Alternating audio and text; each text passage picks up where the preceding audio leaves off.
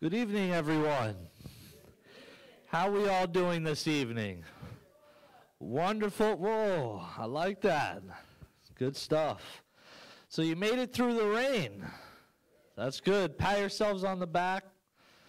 Now we know Messianic Jews don't melt. That's good news. But yes, we're very happy to see you here on this Friday evening. We want to welcome you.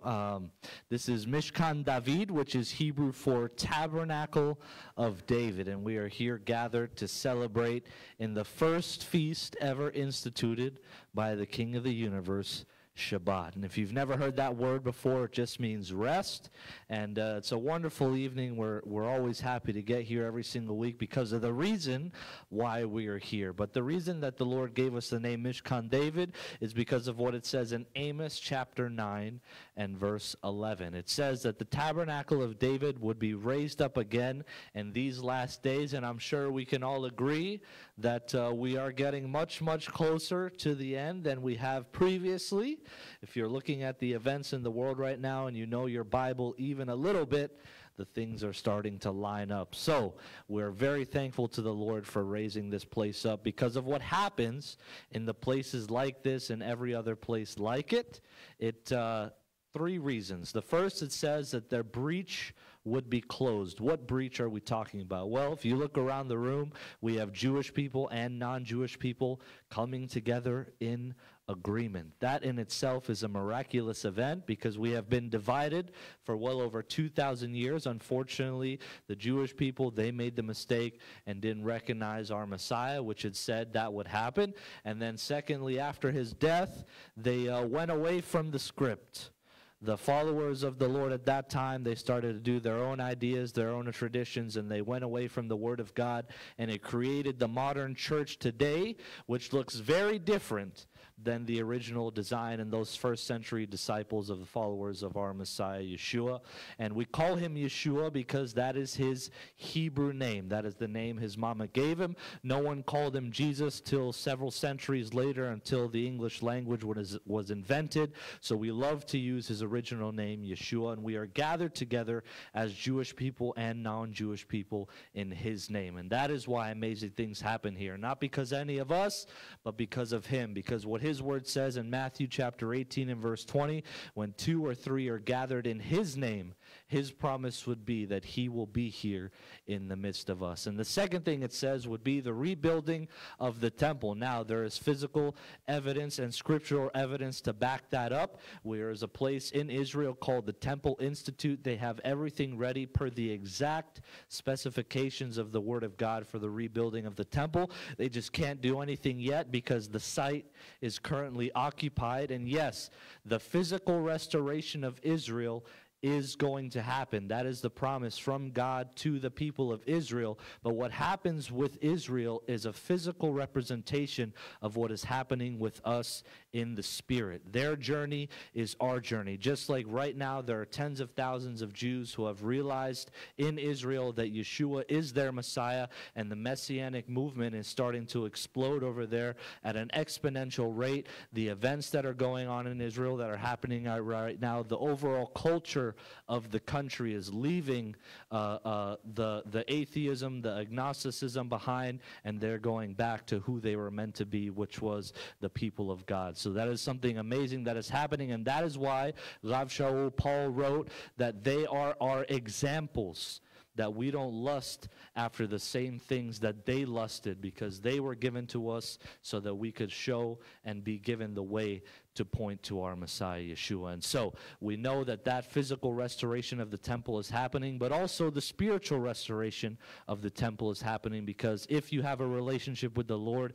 if you have accepted him into your heart, the Holy Spirit is now living in you and with you, and a restoration of your life is meant to be happening if you are doing Bible things in a Bible way. And the last reason it says would be the restoration of the ways of the temple. Now, what was the temple used for? It's a couple things. First, to house the Holy Spirit. In the Holy of Holies, the Lord placed himself there so that he could be in the midst of his people. Secondly, for sacrifice. Thirdly, for worship. And fourth, for service. And the way that we know that all of those things are being brought back to us is because of the life of our Messiah Yeshua. He said, I am the way, the truth, and the life. And he asked us to follow him. He said, you are my disciples. He didn't say converts. He didn't say believers. In fact, he himself said, being a believer is not even good enough because even the devils believe that God exists. So the point of him coming and giving and living here and then ultimately laying down his life so that we would become followers of him. That is the whole point of being a disciple. That is the whole point of entering into a relationship with God, is to follow after Messiah Yeshua because he was perfect. And that is the principle that the Lord gave to the establishment of this place many, many moons ago, and we stick to him. We don't deviate from Messiah Yeshua. We don't deviate from the way he lived his life, the way that he spoke, the way that he thought. Everything that he did is what we want to do, because you can't get better than perfection. So if you like all of that stuff, I would ask that you please stand and join me. Behind me is the Shabbat table, the candles, the bread, and the wine. All these elements go into the inauguration of the Shabbat. And again, like I said, the absolute 100% goal of Mishkan David is to point us straight to our Messiah Yeshua. So everything we do is all about him. Now, if you come from a Jewish background before, you're going to be familiar with this blessing over the candles because our people have been doing it for a very, very long time. Fortunately for us and the places like us who have the gift of the Holy Spirit, you can look at the Torah, you can read the first covenant, and you can actually get the revelation that everything does point to our Messiah Yeshua. And there's a lot of rabbinical opinions as to why we light the candles. We know the Lord loves candles. The candles had to be continuously lit 24 hours a day, 7 days a week within the temple. We just finished the Feast of Lights, Hanukkah. If you didn't get a chance to celebrate that with us, we encourage you to go look at our archives. We had an amazing message from Rabbi Gabe last week as to the point of the Feast of Dedication and how our Messiah Yeshua spoke on that day. But this blessing specifically for us, we look at what it says in Isaiah chapter 7 and verse 14, one of the prophecies before he was born, well over 700 years before he was born. It says, the Lord himself would give us a sign, that a virgin would conceive and give birth to a son, and his name would be Immanuel. That is Hebrew to English. It is Emmanuel, or God is with us. And our dear Rebbitzin lights the candles for us because it is a physical show and tell that the light of the world did indeed come through a woman, thus being a fulfillment of prophecy from our God to us.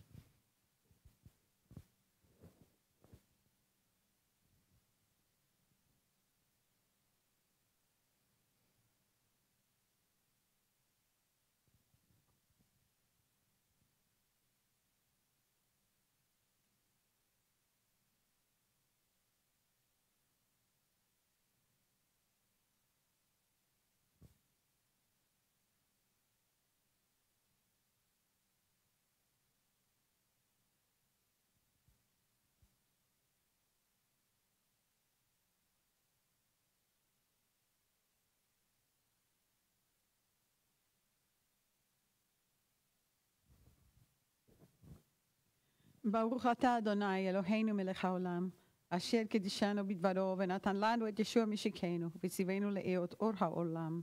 Amen.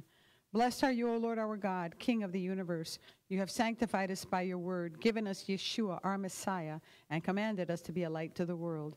Bendito eres tú, Señor, nuestro Dios, Rey del universo. Tú nos has santificado con tu palabra, nos has dado Yeshua, nuestro Mesías, y nos has mandado ser una luz para el mundo. Amén.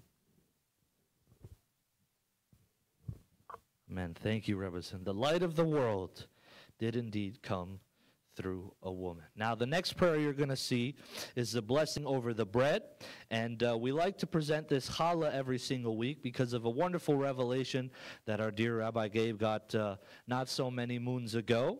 The traditional recipe of the challah is 3 pieces of dough being braided into one loaf. And as our dear Rabbi Gabe was watching the Rebbetzin construct one of these in the kitchen one day, the Lord told him in his heart that this is a representation of who he is. Now, the Word of God says, let one prophesy and the rest judge. So when we hear someone say, thus saith the Lord, you have to do something called test the Spirit. A lot of us, we like to just take in what people have to say without consulting the Lord for ourselves, but we're not called to do that. So how do we know Rabbi Gabe heard from the Lord that night? Well, if you know the Word of God, you know that the Lord presents himself in a plural fashion several times throughout the Word of God. The first time it happens is in Genesis chapter 1 and verse 26, where he said, let us make man in our image and our likeness. Now, if you want to read into that a little bit, you would see that if God really wanted to present himself in a singular fashion, he would have said, I will make man in my image and my likeness. But he chose his words very specifically in Hebrew, anachnu, us, our, that same thing. Later on, my favorite reference is in Isaiah chapter 40, where he says, I will send my spirit upon him. That is another reference of 3 of the Lord putting his Holy Spirit upon our Messiah Yeshua, which we saw come to pass when he was baptized by Yochanan HaMatbil, and it says the Holy Spirit descended upon him like a dove. And then, of course, the most famous reference that everyone knows can be found in 1 John chapter 5. It says, there are 3 that bear record in heaven. That's just King James fancy English for the ones who call the shots.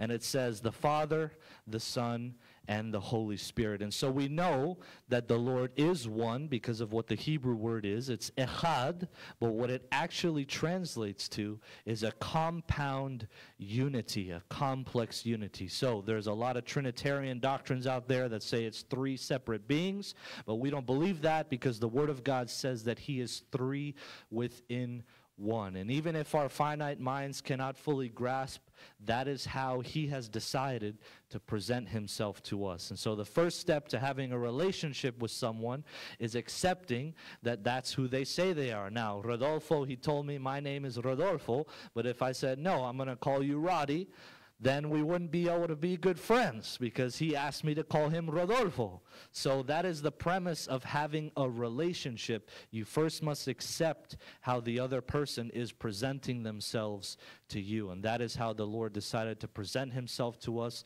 So we obviously want to accept the way that he says who he says he is. But most importantly, what this prayer is about is what it says in Micah chapter 5 and verse 2. It gives us the exact pinpoint GPS location of where our Messiah would be born. It says, but thou Bethlehem Ephratah, though you be little among the thousands of Judah, out of thee will he come forth who is to be king from old and to everlasting. And we know that this prophecy is specifically talking about our Messiah Yeshua. A lot of the rabbis in the rabbinical community will say, no, they're talking about King David. Well, it's impossible to write a prophecy about someone who has already passed. By the time Micah chapter 5 and verse 2 was written, David was in the sepulchre of his fathers, like it says in the Word of God, and there is only one king that I know of who has been prophesied from old and who has been prophesied to be king forever. And that is our Messiah Yeshua. And so we know that that is what that prophecy is telling us about. But also, too, on what was the first night of Pesach, Passover, what the church calls the Last Supper, which I like to clarify every week. Technically, it was the first supper because it was the first night of the Feast of Passover, which also started the Feast of Unleavened Bread.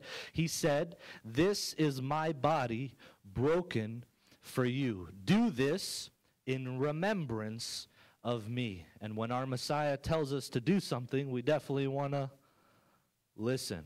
Right? And so every single week as a family, we come together in what everyone calls the communion. Yes, we do communion every single week because of what it means, what it stands for.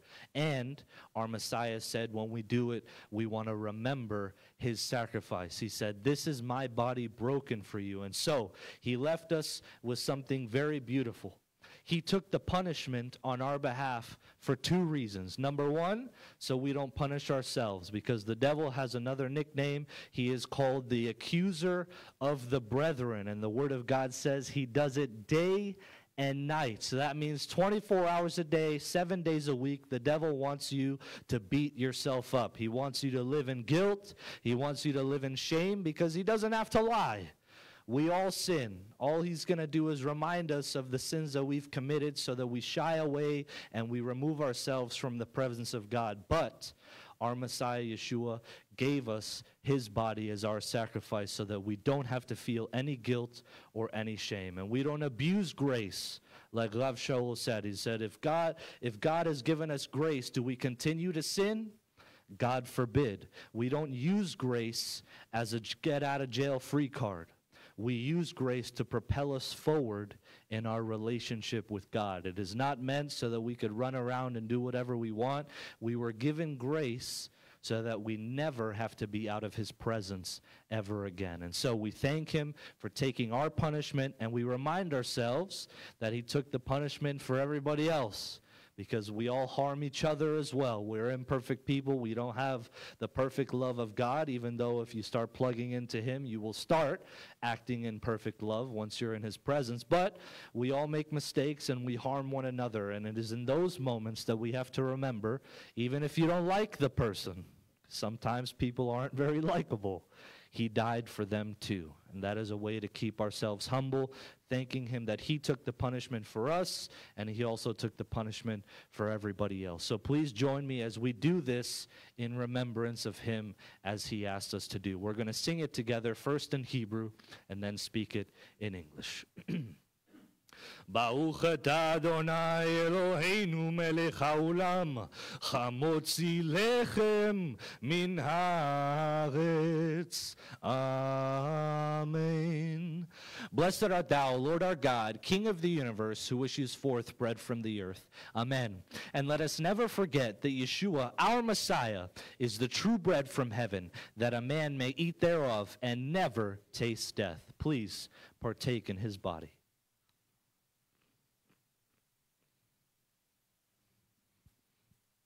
And the next prayer on the screen is the blessing over the wine. Very, very important as well because of what the wine represents. If you've read your Bible even a little bit, you know oftentimes the Lord uses wine as blood. And also, too, on that same night, after he passed around the matzah to his Talmudim, his disciples, he then lifted the cup and he said, "This is the blood of my new covenant. Drink." And why did he say that? Not because he was coming up with a new idea, but because he was confirming the covenant that was promised to us from the Lord. We encourage everyone to read Jeremiah chapter 31, verses 34 a billion times, because a lot of people like to argue, well, the new covenant was written later on. We don't know exactly where it stems from. Blase, blase. Incorrect. The new covenant was first presented to us in the first covenant. Oh my goodness, you mean the new is the old revealed and the old is the new concealed? Absolutely. It's one fluid document from beginning all the way to the end. God is the same yesterday, today, and forever. He doesn't change, and he's always desired the same thing. He abhors religion.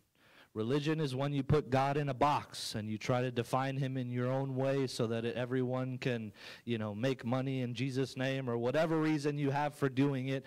God has always desired a relationship.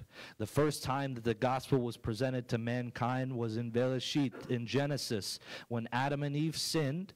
First thing they did was go ahead in a bushel and they made man-made clothing and covered themselves because they realized they were naked and they were ashamed of their sin and they were ashamed of their nakedness. And the Lord addressed both things immediately. He didn't fry them in their sneakers like he could have, because he knew exactly what they did, when they did it, whom they did it with, why they did it. But what he did was he went out into the garden, he called to them by name, and he encouraged them to reveal themselves to him. Thank God Adam and Eve were smart enough to do that. And of course, Adam blamed Eve, and then Eve blamed the devil, and then the devil just did what the devil does. And the Lord eliminated the blame game on that day as well, because each of us as individuals have to take responsibility for the choices we make. So you cannot say, he made me do it. You cannot say, she made me do it. You cannot say, the devil made me do it. All you can do is one of two things: live in denial or take accountability for your actions. It's the only two choices that would lead you back into the arms of the Lord. But what he did after they took responsibility was he addressed their physical shame by slaying an animal and covering them with animal skins, but it was also a spiritual symbol because sin requires sacrifice. It requires a price to be paid because he is a holy and perfect God and he cannot be in the presence of sin, and he never wants us out of his presence. So he gave us another way to remain by his side forever and ever, ultimately with the perfect sacrifice with our Messiah Yeshua, so that past, present, and future sins, we could take advantage of what was written in Hebrews chapter 12, which says, we may boldly approach the throne of grace in our time of need. So we want to thank him for that, because we have found the pearl of value at Mishkan David, which is to continuously be in the presence of our Father. So please join me as we sing it first in Hebrew and then together in English. Baruch atah Adonai Eloheinu melech haolam, borei pri hagafen. Amen. Blessed art thou, Lord our God, King of the universe, who creates the fruit of the vine. As King David said, come, taste and see that the Lord is good. Please, taste and see. If he's good, say amen. All right.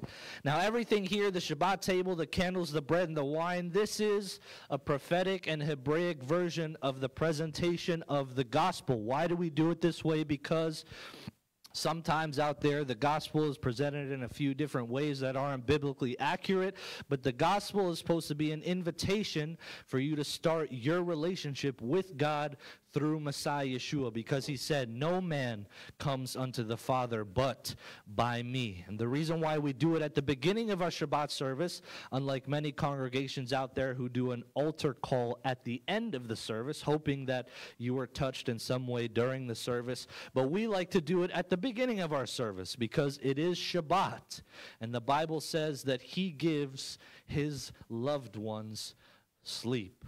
And also it says that there is no rest for the wicked. And we don't say that to beat anybody over the head with the Bible. We say that because all of us here have experienced what life without God is.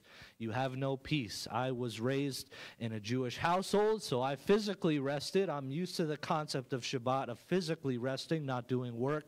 But internally, even if you're sitting there doing nothing, your mind can still be going 1,000,000 miles an hour. And that is called no peace. But God, the God we serve, he leaves you complete. Nothing missing, nothing broken. He doesn't just want you to physically rest. He also wants you to have rest internally. And the only way you can have true rest internally, some people drink, some people smoke weed.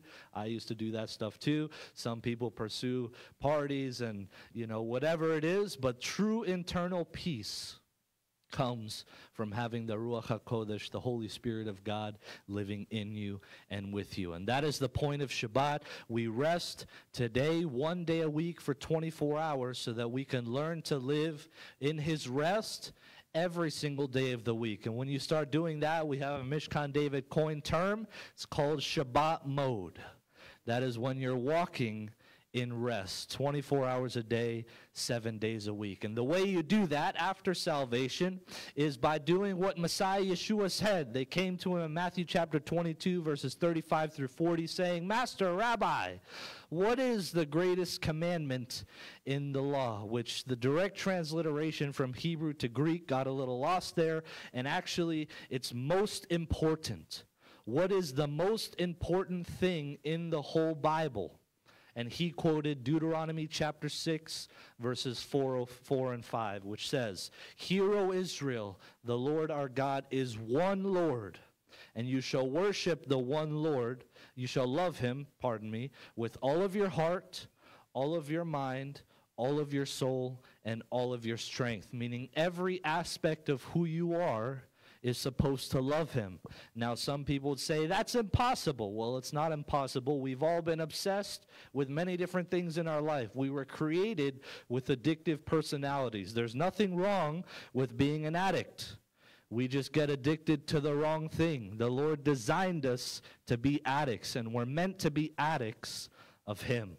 We're meant to be God addicts. We're meant to be in love with Him. We're meant to be enamored by Him, because the Word of God says He will romance us, because He is our groom and we are the bride. And that is the type of relationship that He seeks to have, because He Himself said, there is no love greater a man has for a friend than this, than to lay down his life for his friends. And so all He's asking us is to do the same thing He did for us already. That's why the Word of God says we can love Him, because He loved us first. And of course it says to pick up your cross and follow Him on a daily basis. And so He is only asking us to do what He has already done, because it can be done. A lot of people say it can't be done. It's impossible to love God with everything. Well, then you're going to have to talk to the many people in here who have done it. You're going to have to talk to all the heroes of the Bible who have done it, and they will prove you wrong, because we are witnesses that it works. You just love Him first, and then He will bless you in every single aspect of your life. And the way we do that is by reciting the Shema together as a family every week, reminding us that Yeshua, Jesus Himself, said, this is the most important thing. If you're not doing this, nothing else you can do will make God happy. Because He said, I want you to do this first. Doesn't matter how much you tithe, doesn't matter how much works you do. He said, if you don't have love, you're a clanging gong. That's what it says in 1 Corinthians chapter 13, which gives us the biblical definition of love. So you must love first, and then He will build upon everything else, like He said in His covenant in Jeremiah chapter 31, where He will write His law on our hearts and in our inward parts. But we must present Him our inward parts for Him to be able to write. So please join me as we say this first in Hebrew and then in English. Shema Yisrael, Adonai Eloheinu, Adonai Echad, Baruch Shem Kevot, Malchuto, Leolam Vaed. Hear, O Israel, the Lord is our God, the Lord is one. Blessed is His name, whose glorious kingdom is forever and ever and ever. Amen. Please give Him a round of applause if you like that. Now, these next two prayers are very, very important. You only will really like them if you're doing the Shema. Because when I first started attending, I was like, oh my God, this is so many prayers. My ankles are hurting. Why are we standing for so long? Don't worry, I understand. But then when you love the Lord, it says you start to delight yourself in the Shabbat. And everything that involves the Shabbat and everything that involves Him, you start to fall in love with it. And participating in these prayers becomes a blessing. And this Kiddush prayer is thanking Him for who He is, honoring Him that He is the creator of the universe, and reminding us what the Shabbat is about. Because He has given us this day, He said, as a sign between Him and us forever. And so we definitely are thankful for everything that He's done and is doing in our lives, and we're going to say it together first in Hebrew and then in English. ברוך אתה אדוני אלוהינו מלך העולם אשר קידשנו במצוותיו ורצבנו ושבת קודשו בהב רצון הנחיל לנו זיכרון למעשה וראשית כי יום תחילה למקרה קודש זכייה ליציאת מצרים כי בנו והרת ואותנו קידשת מכל העמים ושבת קודשך בהב רצון הנחלתנו ברוך אתה אדוני מקדש השבת. Amen. And we said, blessed are you, O Lord our God, King of the universe, who has sanctified us with His commandments and wanted us to be His own. And with love and favor He gave us His holy Sabbath as a heritage, a remembrance of creation. For that day is the prologue to the holy convocation, a memorial of the exodus from Egypt. For us did you choose, and us did you sanctify from all the nations, and your holy Sabbath with love and favor did you give us as a heritage. Blessed are you, O Lord, who sanctifies the Sabbath. Amen. This last and final prayer is the refuah, the prayer for healing. And the Hebraic lens of praying and asking the Lord for healing is a little bit different than what we see employed today. First and foremost, we obviously, as this plaque says, believe in miracles. The difference between us and other places, perhaps, is that we don't command God to do anything.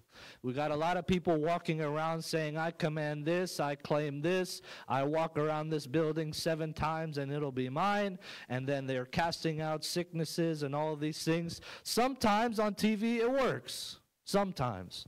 But the greatest place to be is in a humility of position with our Lord and God in heaven. And so we don't command him here, he commands us. The only power it says that he has given us is over the devil and his angels. But we allow him to do what he wants to do. And that is a Hebraic lens when you're asking the Lord for mercy, is you're placing yourself at the foot of his throne. We have seen many miracles here. We've seen thousands upon thousands of healings. I myself have been restored of physical ailments that the doctors said would be impossible. But that is because I just allowed myself to be in the presence of my Father, and he did what he wanted to do in my life. And so I am a witness that this prayer works, and we have several people here that are witnesses that God still is in the healing and miracle business. Yes, we have some brothers and sisters that have graduated, that he's given the ultimate healing and still taken home. He has the answers for that too. But the most important thing that we have to keep in mind is that he works in the matters of the heart. The Word of God says that if you have malice or you have anything within your heart, that the heavens would be like brass. Your prayers won't even reach up there. And so every single week before we recite this prayer, we like to remind us of ourselves that we must walk in mercy. Because our Messiah Yeshua said, if you do not forgive your brother his trespasses, when that time comes, I will not forgive you yours.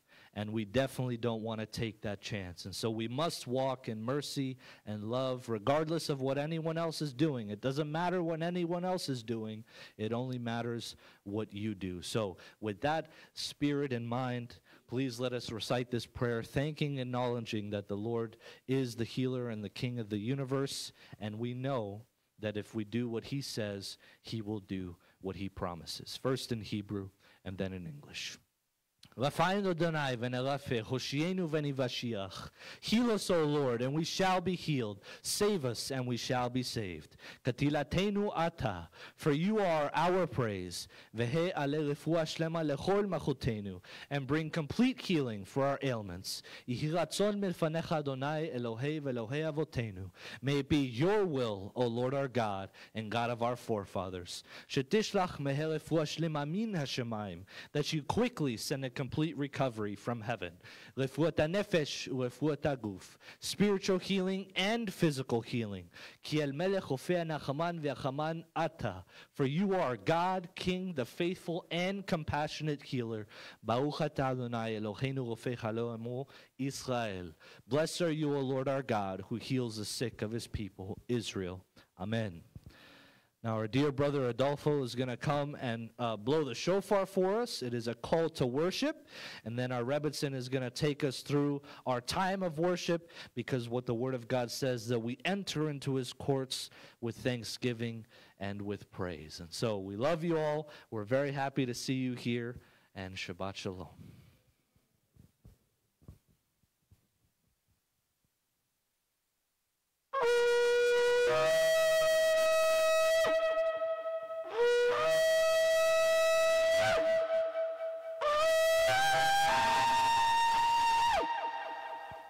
All right.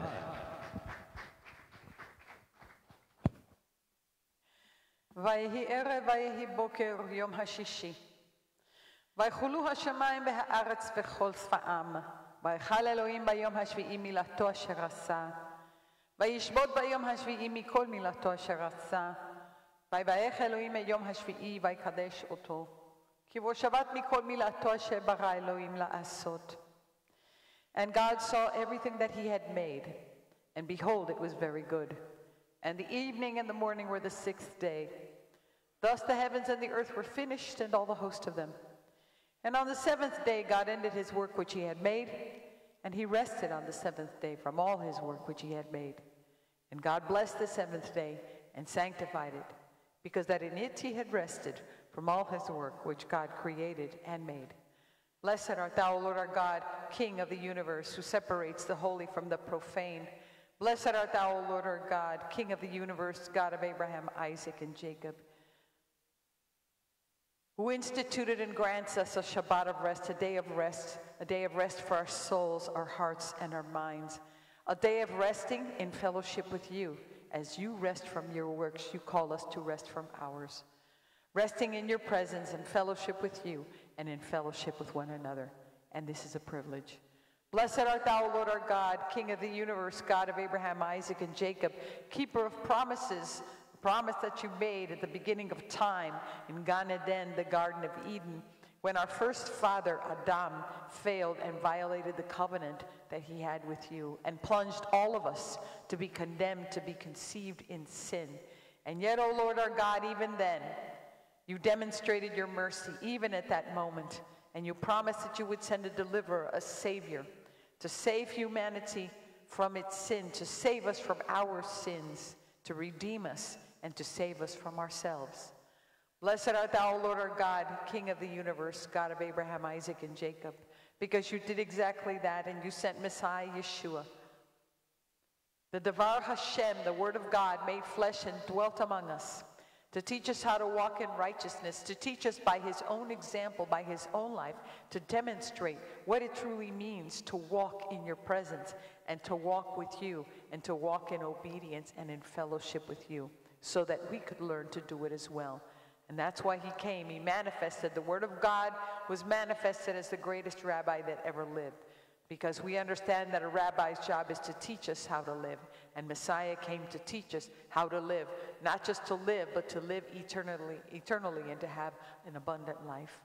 Blessed art thou, Lord our God, King of the universe, because Messiah Yeshua taught us that true righteousness begins in the heart first, and helped us to understand that a true disciple of the Messiah, a true disciple, a true follower of you, O Lord our God, is known by two qualities: faith and obedience. And that if you clean the inside of the cup first, the outside would be cleansed as well, which means that if we address the spiritual issues of our heart first, that then your light would shine through us and we would indeed become a light to the world, as Messiah Yeshua mandated each and every one of us. Blessed art thou, Lord our God, King of the universe, because Messiah Yeshua will return again very soon. As the angels told the disciples when they saw Messiah ascend to heaven, they said, this same Yeshua which you saw ascend will descend again. And he will set his feet on the Mount of Olives. He will take his rightful place on the throne of David in Jerusalem as king and high priest. And he will establish, O Lord our God, your kingdom here on earth as it is in heaven, and at long last bring about true peace on earth and goodwill to all men. As we enter into your courts with thanksgiving and with praise, Lord, we begin with the words of the prophet Isaiah. You spoke through the prophet Isaiah, and you said, if thou turn away thy foot from the Sabbath, from doing your pleasure on my holy day, and call the Sabbath a delight, the holy of the Lord honorable, and shall honor him, not doing your own ways, nor finding your own pleasure, nor speaking your own words, then shall you delight yourself in the Lord, and I will cause you to ride upon the high places of the earth, and feed thee with the heritage of Jacob thy father, for the mouth of the Lord has spoken it. Amen and amen. As we enter into your courts, O Lord, with thanksgiving and with praise, because it is Shabbat, thank the Lord.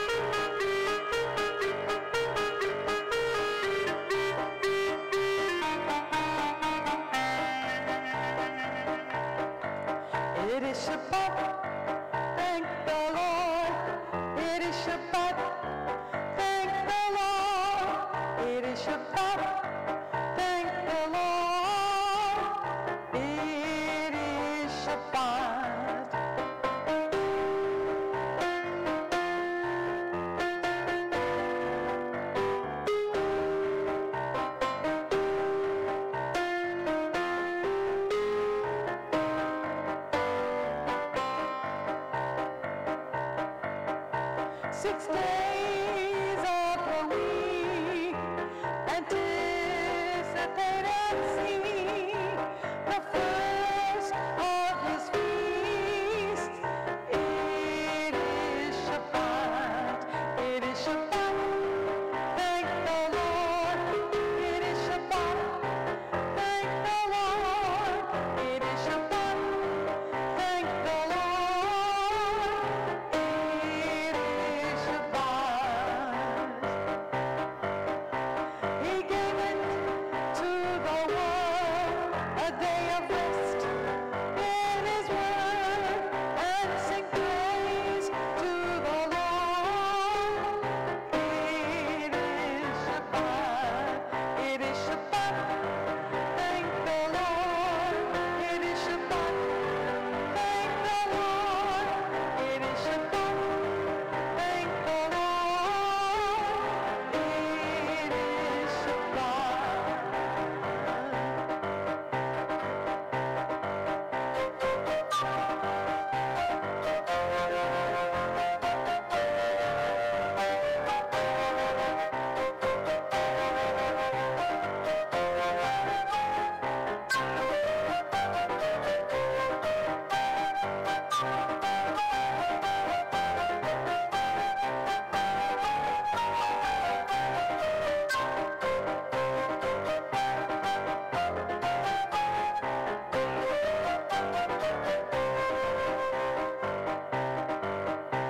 He tells us in his word to remember and observe, to honor and delight. It is Shabbat, it is Shabbat, thank the Lord. It is Shabbat, thank the Lord. It is Shabbat, thank the Lord. It is Shabbat, it is Shabbat, thank the Lord. It is Shabbat, thank the Lord. It is Shabbat, thank the Lord. It is Shabbat, oh it is Shabbat, oh it is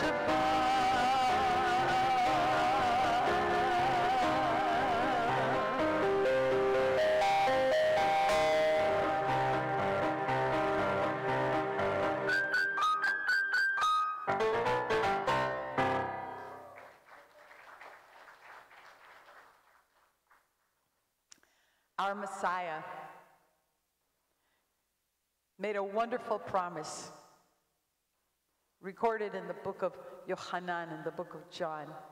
And he said, "And I will pray the Father, and he shall give you another comforter, that he may abide with you forever, even the Spirit of truth, whom the world cannot receive because it sees him not, neither knows him but you know him, for he dwells with you and shall be in you. I will not leave you comfortless, I will come to you." Thank you, my Messiah Yeshua, for this wonderful promise that you've kept, because you keep your promises to us. And the Ruach HaKodesh, the Holy Spirit, dwells in each and every one of us who have received you now. But not just to dwell and sit there, but to guide us into all truth and show us things to come and to be our comforter. And so it is through the power of the Holy Spirit that we can hear your voice, O Lord our God. And tonight we stand before you on this Shabbat as one family, asking you, O Lord our God, speak to us, speak to our heart, speak to our mind, speak to our soul. We're ready to hear and obey.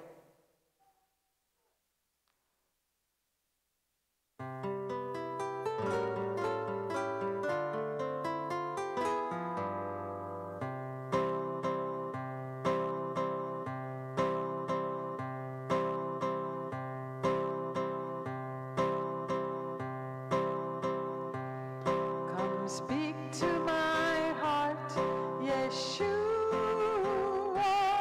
in the eye of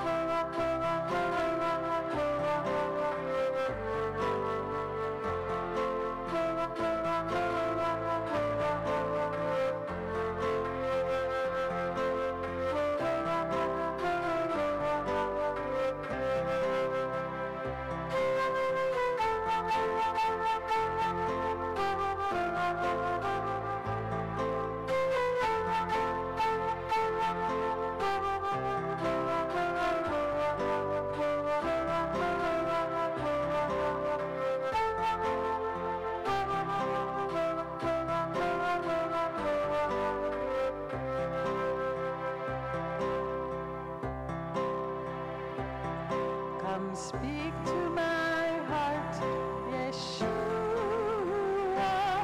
proclaiming the word of God. Root in me the truth of your word. Mold me to be more like you. Your words of great might and power. Your words that inspire and give me new strength. Come speak to my heart, Yeshua. Your word is my rock and home. Come speak to my heart, Yeshua, with sound of your gentle voice. Come search me and know my heart, Lord. Help me that I can obey, that I may rejoice in your law. Surrender to all your mercy and grace. Come speak to my heart, Yeshua. Teach me with your gentle voice, that I may rejoice in your law. Surrender to all your mercy and grace. Come speak to my heart, Yeshua. Teach me with your gentle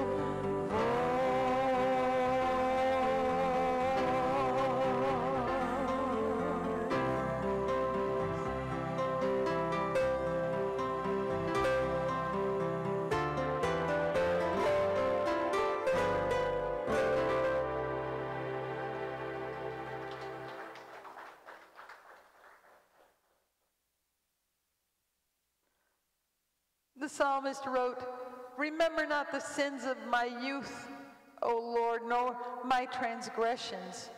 According to thy mercy, remember thou me for thy goodness' sake, O Lord. Good and upright is the Lord, therefore will he teach sinners in the way. The meek will he guide in judgment, and the meek will he teach his way."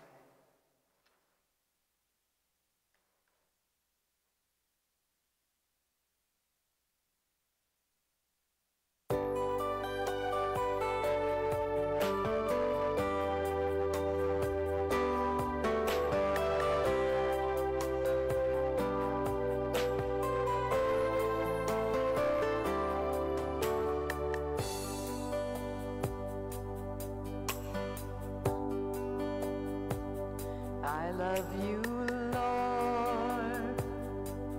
Oh, your mercy never fails me. All my days I've been held in your hands. From the moment that I wake up until I lay my head, oh, I will sing of the goodness of God. And all my life you have been faithful. And all my life you have been so, so good. With every breath that I am able, oh, I will sing of the goodness of God.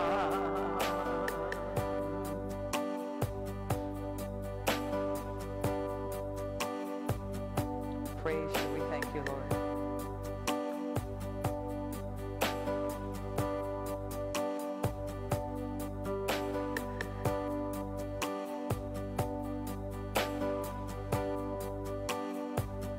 I love your voice. You have led me through the fire and in dark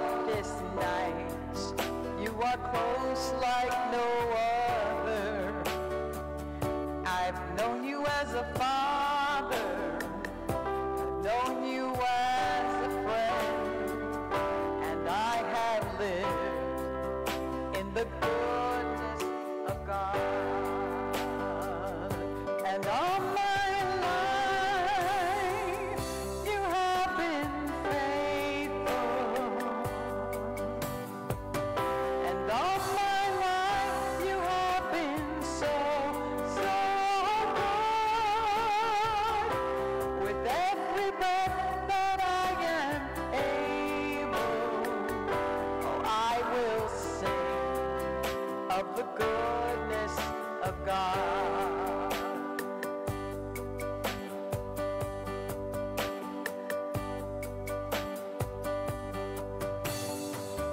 'Cause your goodness is running after, it's running after me.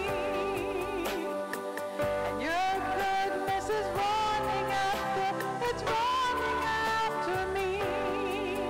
With my life laid down, surrender now, I give you everything. 'Cause your goodness is running after, it's running after me. With my life laid down and surrender now, I give you everything. 'Cause your goodness is running after, it's running after me. We praise you, Lord. Yes, Lord, because and all my life you have been faithful. And all my life you have been so, so good. With every breath that I am able, oh, I'm gonna sing of the goodness of God. Oh, I'm gonna sing of the goodness of God. Oh, I'm gonna sing of the goodness of God.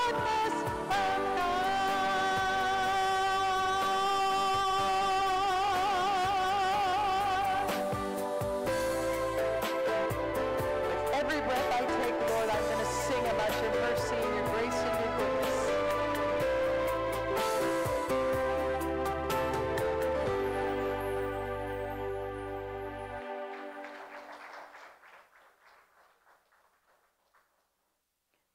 And the Lord our God, the God of Abraham, Isaac, and Jacob, made a promise through the prophet Isaiah, a promise that he kept and will keep again.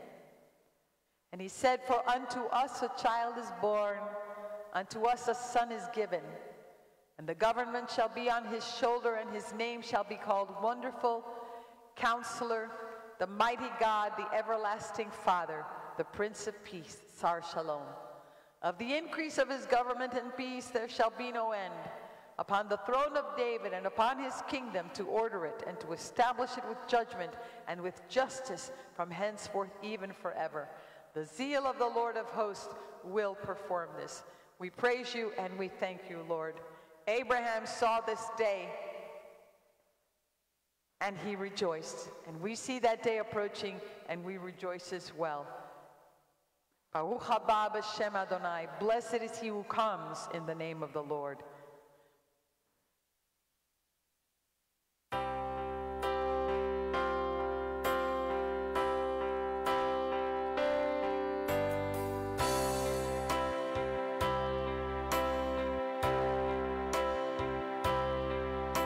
Yeshua HaMashiach, you're the Holy One of God. I lift my voice to you in praise and sing with all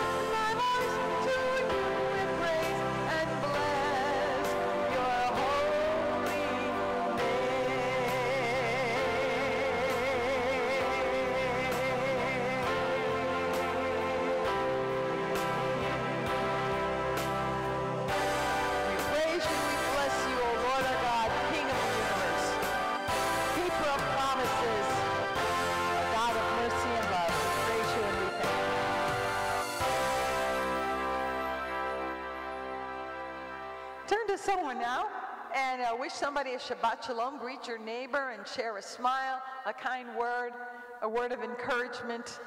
And as we get ready to hear a message from Rabbi Gabe, a Shabbat message for each and every one of us.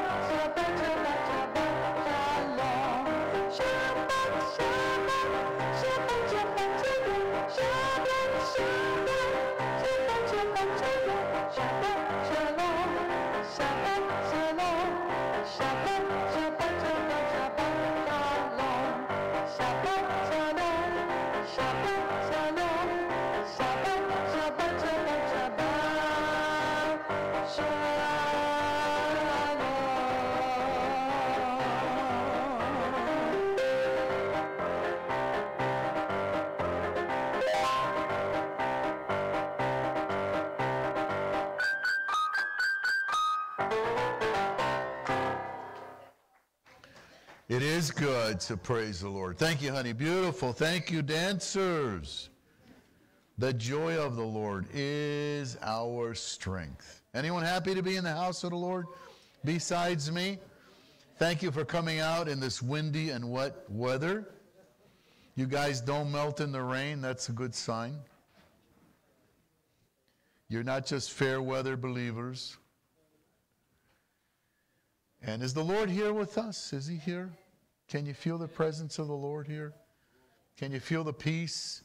The Lord said in Matthew 18 and 20, where 2 or 3 are gathered in his name, in my name, he said, there am I in the midst of them. And so we are gathered. Can we say his name in Hebrew? Yeshua. And because we're gathered in his name, he's here because he said he would be here. One thing God cannot do is lie. And so I've said this many times before, if you don't have a close encounter with the Lord, it's not because he's not here, it's because you're not here.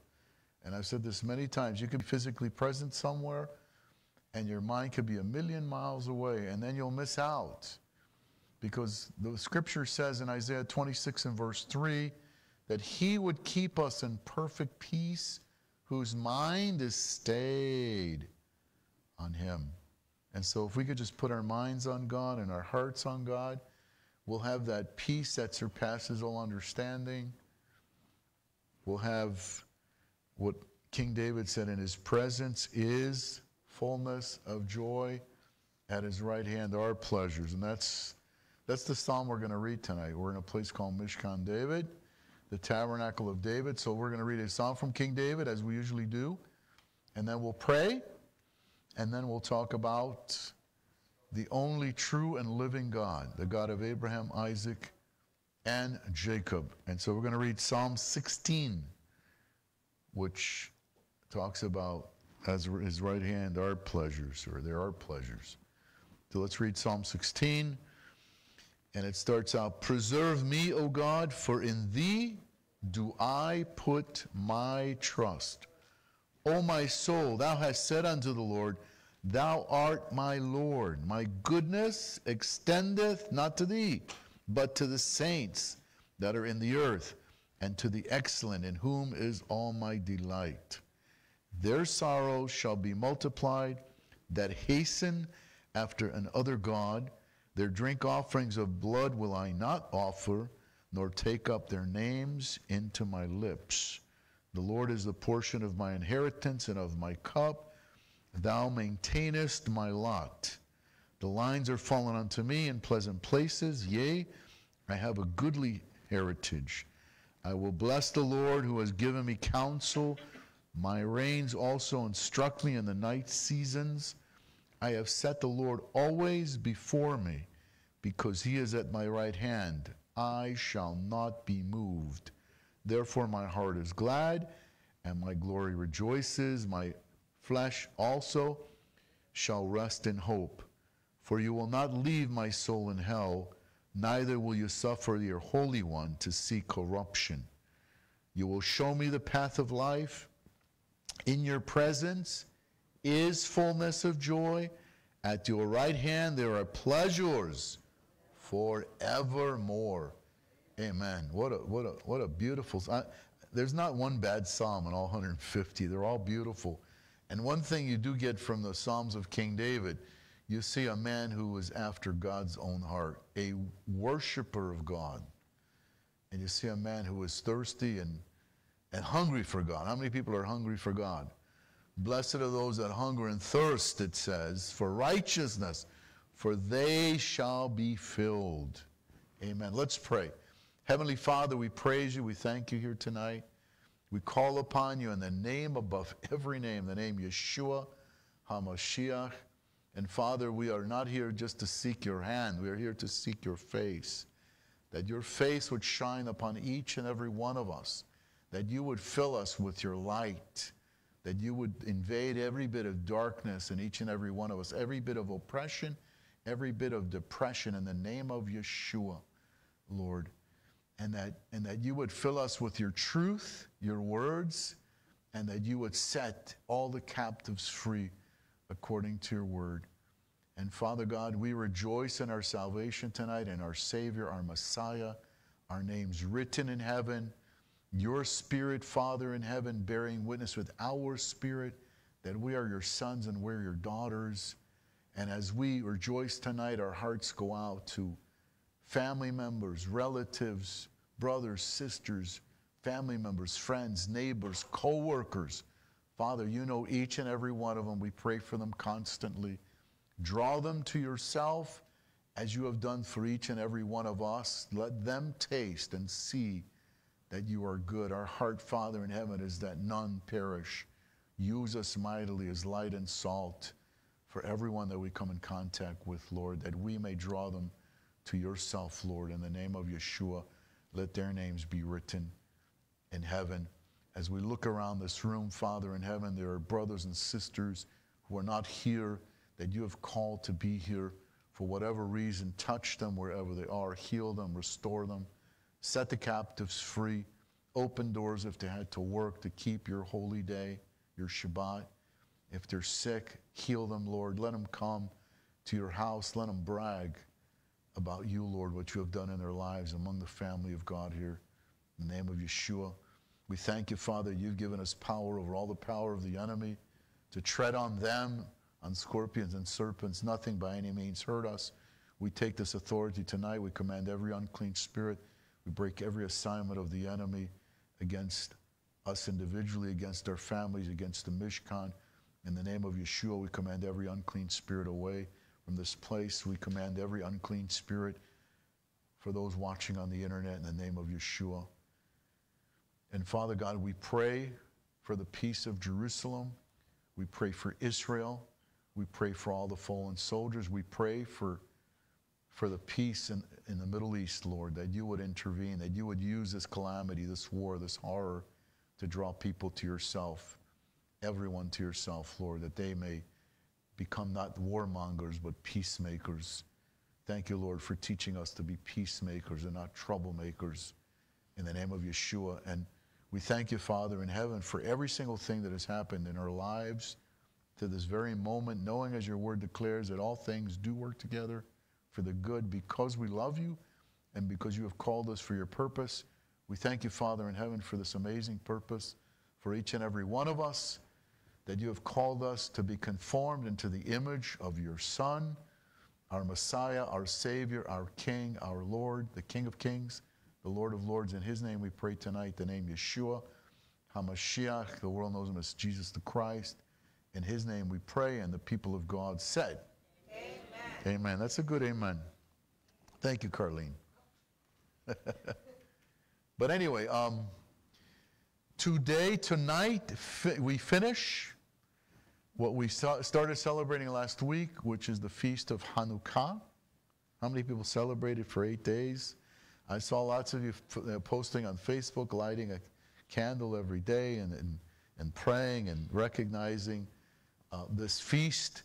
And as Messianic believers, we like to focus not just on the miracle of the oil, which is what most of Judaism focuses on. We like to focus on the word Hanukkah, which in Hebrew means dedication. And we like to focus on dedication, because until you're dedicated to the Lord God of Israel, you'll miss out on all kinds of amazing blessings and revelations until you are totally dedicated. And of course, the Lord gave an amazing message on this feast. It's found in the book of John in chapter 10. And I mean, he said, I think it's worth saying it, talking about it again. It reminds me of my Spanish class, that how do you learn something? Repitan. Remember your Spanish class, your Spanish teacher? The funny thing is, I was in Spanish class, and I'm from Argentina, and the Spanish teacher, who was, I think she was Spanish also, and she wanted me to memorize these stupid repetitions, and I was fluent in Spanish. I said, I'm not going to do that. It's a waste of time. And she got upset with me. I'm like, yeah, we can have a conversation in Spanish anytime you want. You know, it's like, she gave me a C in her class. But I refuse, you know, voy a la biblioteca and all these stupid things, you know. It's like, I don't want to go to the biblioteca, okay? Just leave me alone, you know. I'm fluent in Spanish. But I mean, some people are just stubborn, you know, just can't convince them of anything. They go by the rules, and they will not bend any of the rules. If you want, I said, I'll teach the class for you. But anyway, verse 22 in the book of John, chapter 10, talks about, it was at Jerusalem, the feast of, it says the dedication, which means Hanukkah. It was the feast of Hanukkah. It was winter. That's one that usually happens. And Yeshua, notice, he walked, in verse 23, in the temple, in Solomon's porch, meaning also in Solomon's temple. This was the temple that was, shall we say, rededicated to the worship of the God of Abraham, Isaac, and Jacob. How many know that the temple of God had been desecrated by the enemy, by the adversaries, and had erected, from historical information, they had erected a deity in the temple, the god of Zeus. They were sacrificing pigs on the altar, which of course is all against the God of Israel. And this group called the Maccabees got upset, and they decided to revolt, and they decided to conquer back the temple in Jerusalem, and they were successful, and the temple was rededicated to the true worship of God, kind of like what we go through, because the Bible says, as New Testament believers, it says that our physical bodies are now the temple of the Holy Spirit. And at some point in our life, we were under the influence of the enemy. We had probably erected idols. We had probably been idolaters. We had probably eaten pork, many of us, and desecrated the temple of God. There's still brothers and sisters that don't want to go on the divine menu, which I call Leviticus chapter 11. God wants us to eat clean foods, because the word kosher means clean. Our Father in heaven wants us to eat the best food, not the worst food. And so don't take it as legalism. Take it as love, that God wants you to eat the best, live the best, feel the best. And so it's not punishment. You know, if you miss bacon, get turkey bacon, you know. But whatever. I mean, the Lord put on my heart not to no longer eat these things. I'm from Argentina. A lot of Italians, they eat pork constantly. Salami, calamari, all the things, you know, all the fruta di mare, all the lobster, shrimp, all the scavengers of the ocean. And God says in Leviticus chapter 11, I want you to eat fish with fins and scales. When you eat fish with fins and scales, you're eating the cleanest animals of the ocean. When you eat God's animals, you're eating the best animals.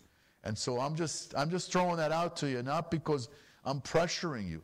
I'm just saying that all of God's laws are for our benefit, not for our punishment. This is God's love, that we keep His commandments, the Bible says. And His commandments are not grievous. I'm living some of my best life now as a Torah-observant Messianic Jew. In other words, I'm not walking in this new way, violating the old way, because He did no such thing. If we're going to follow Him, you got to copy Him the way He was. He did not break the old covenant to keep the new covenant, by the way. I mean, that took me a while to understand. In other words, the old covenant was a type and shadow of things to come. When you walk in this amazing new way, the old covenant is child's play. It's nothing. It's a piece of cake. It's elementary school. When you walk in this amazing new covenant, now you're in graduate school. You're in university level. You're in the Spirit. You're walking in the Spirit. You're not fulfilling the lust of the flesh. You're living your best life under this new covenant if you walk it out this way. And the Bible says that he will write his laws in our hearts and in our minds. And this is where this feast comes in, because the Lord is talking about being dedicated. When you're dedicated to God and you love God, you're going to do what he says. Because Yeshua said in John chapter 14 and verse 15, if you love me, keep my commandments. 1 John chapter 5, this is God's love, that we keep his commandments. His commandments are not grievous. How do I experience God's love? When I don't do what he says, or when I do what he says? I mean, think about that. How ridiculous for people to think that if I don't do what God says, it's going to be good. No, it's not going to be any good. Most of human suffering is because we don't do what God says. And our dedication to God is minimal at best. Most people have minimal dedication to God, just recognizing once in a while, thank you for my meal, hubba-dub-dub, thank you for the grub, stuff like that. I mean, ridiculous. But the Lord came to show this amazing way, this amazing truth, and this amazing life, and it's available to every human being because God so loved every human being. God loved the world. In other words, this now is available not just for Jewish people, it's available for everyone.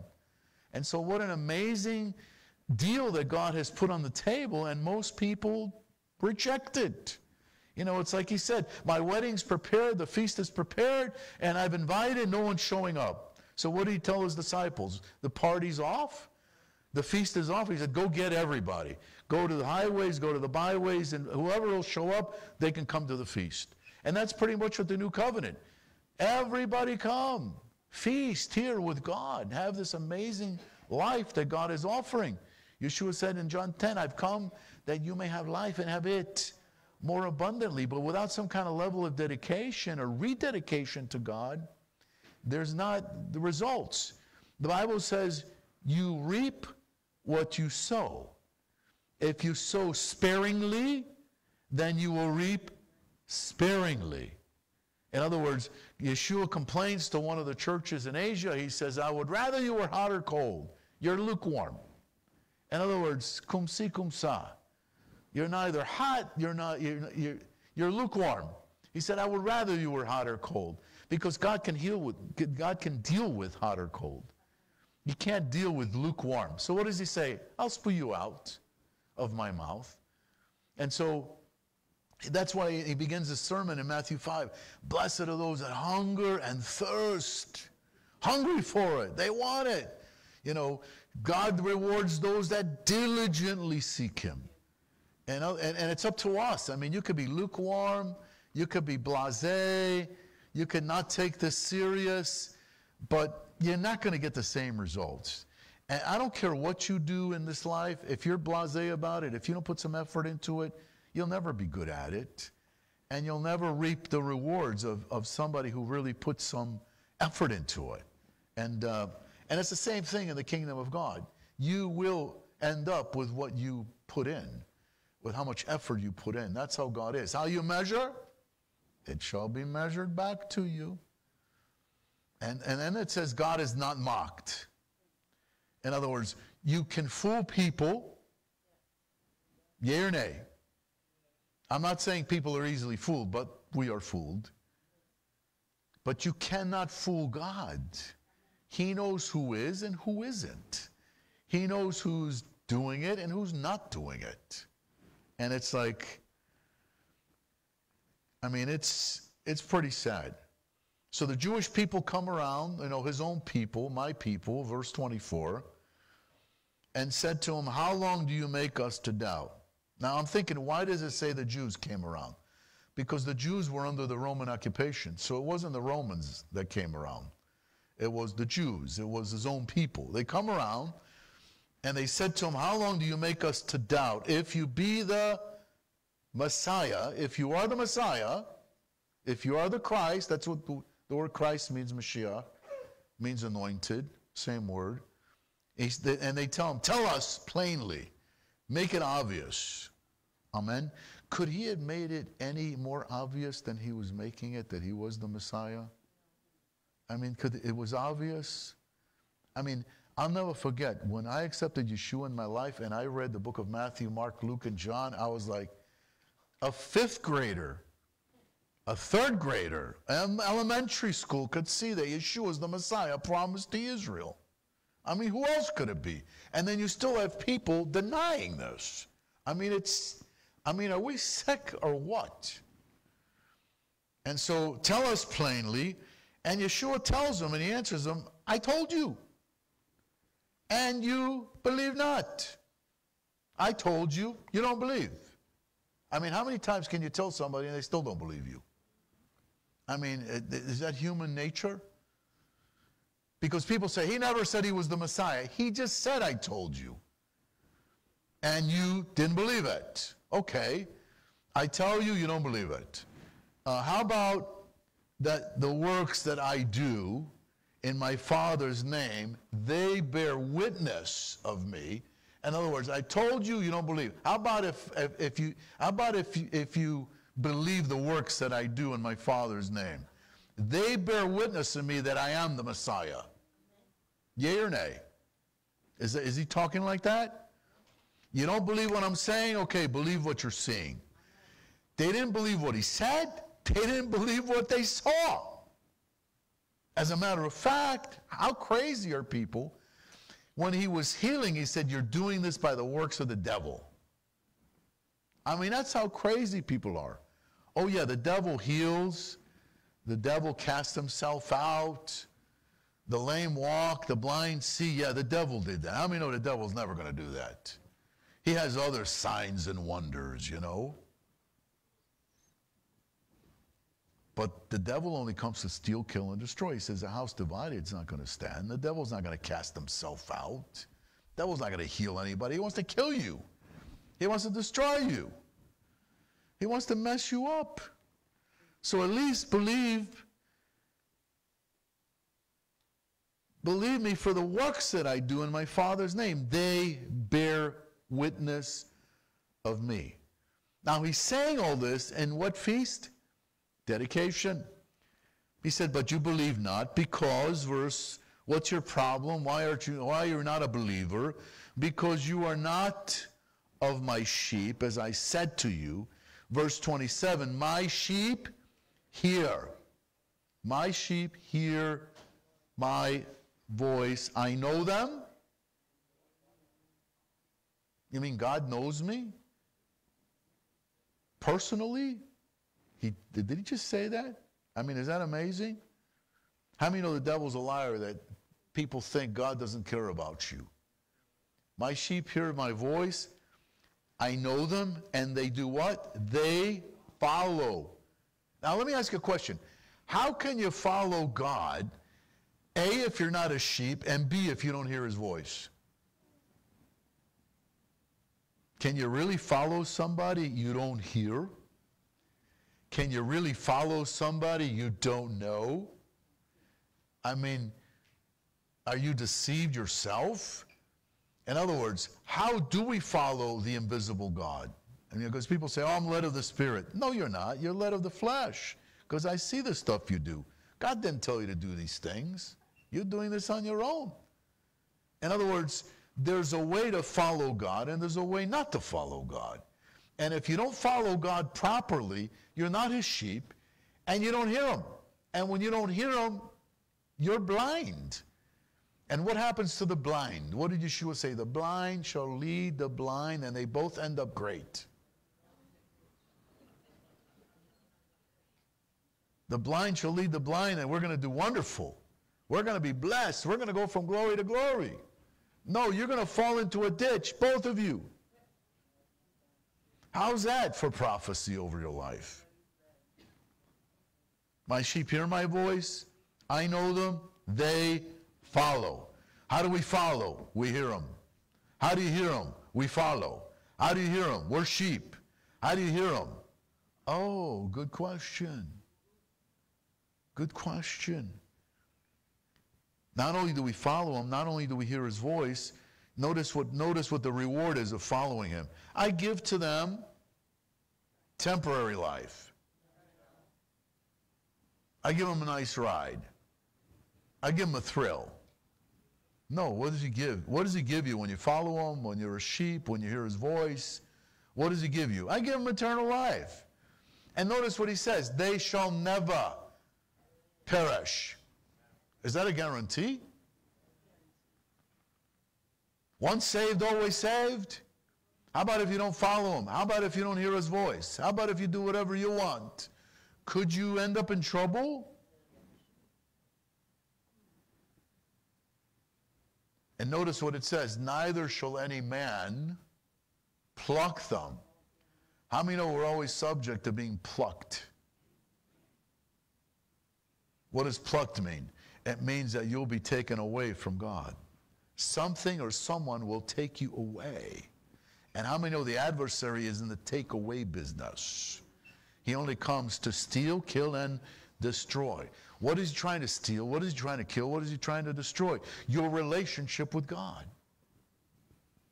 Because this is not, this is a walk, this is a relationship, and all these instructions are coming out of his mouth when?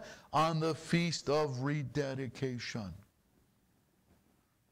Is this amazing? When I realized this, I was like, wow. He's really talking about what a person who's dedicated to the Lord, the results, the benefits, eternal life. No one can pluck you out of his hand. How many know that that's a fear of many people? I've heard many people say, I think I lost my salvation. Did somebody pluck you out of his hand? He just said no one could pluck you out of his hand. No man. Maybe you plucked yourself. Maybe maybe the devil convinced you. I've heard people say, I think I lost my salvation. No, you didn't.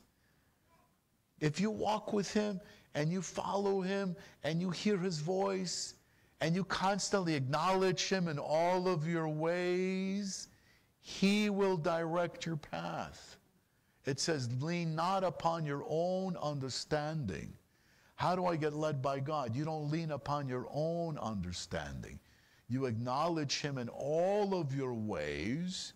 He will direct. Amen? And he will lead. Are you with me? How many know he's willing to lead? King David, he knew this concept. Psalm 23, the Lord is my shepherd. When you say the Lord is my shepherd, what does that mean? You're a sheep. Good way to start prayer. The Lord is my shepherd. Bah.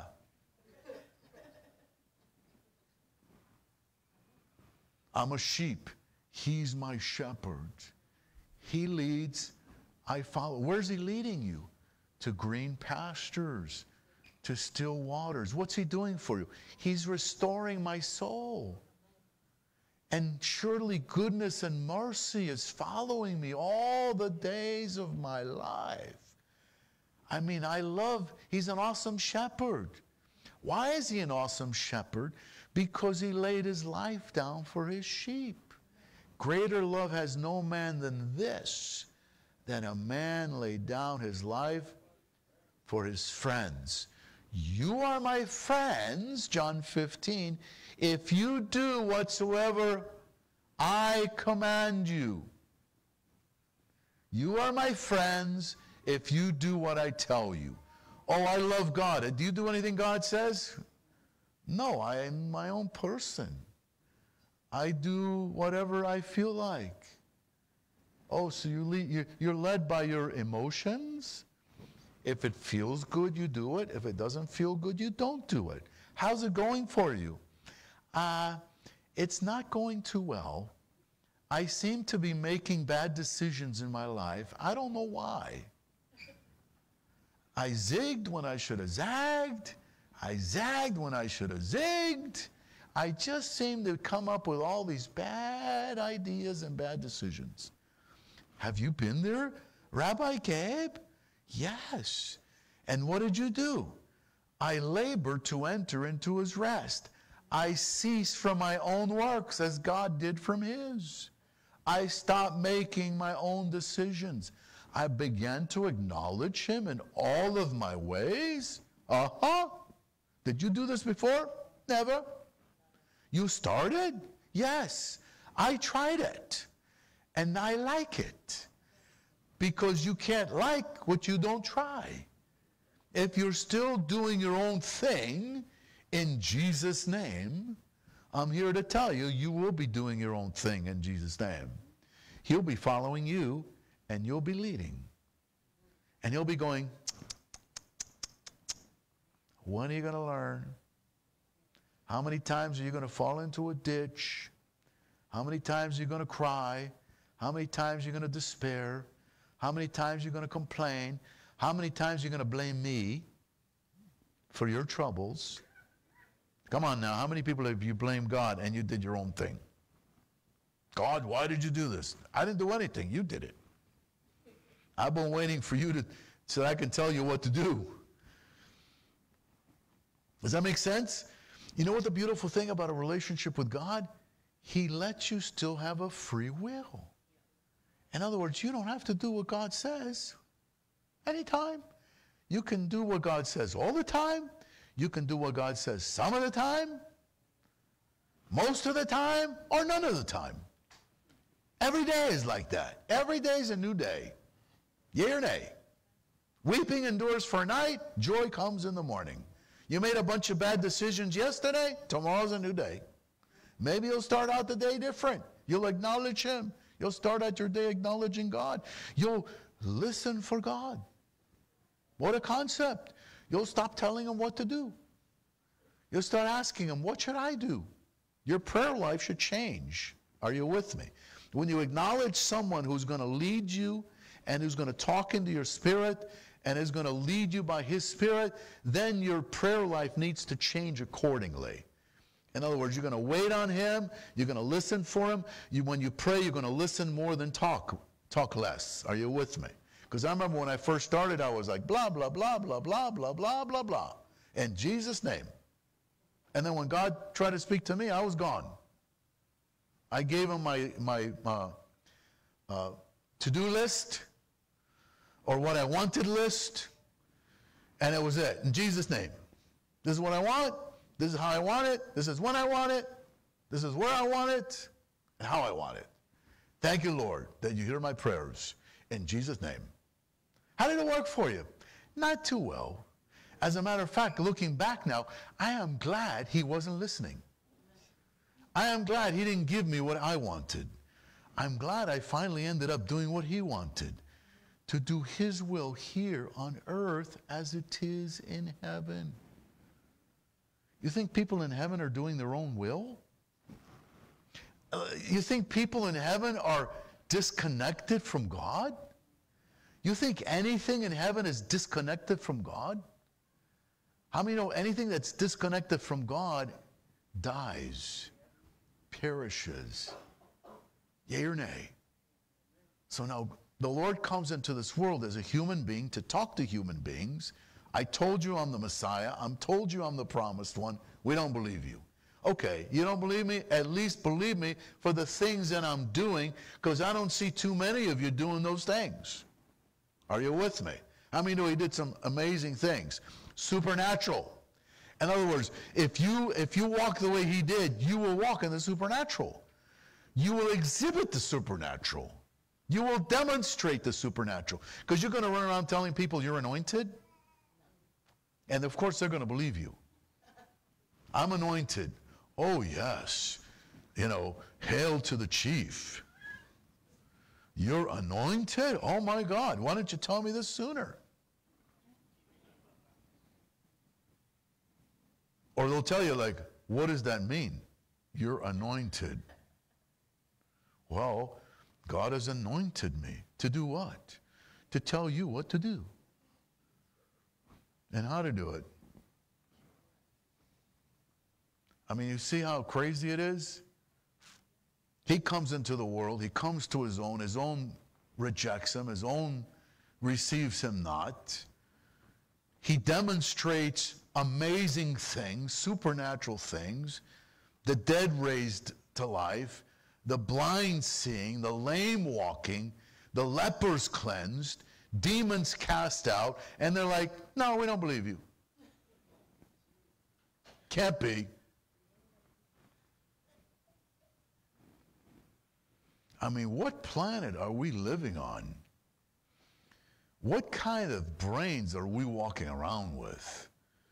I mean, what kind of denial are we in? I mean, it's amazing, the denial. I see this all the time in people. It is amazing. So let's go back here. I give to them, verse 28, eternal life. They shall never perish, neither shall any man pluck them out of my hand. I mean, tremendous promises. My Father, which gave them me, is greater than everything or all, and no man is able to pluck them out of my Father's. In other words, when we do what he says, we have divine protection. I mean, you want better than that? No, I don't want supernatural protection. I like being my own person. I like facing this planet on my own. Oh, pardon me, Tarzan, you Jane.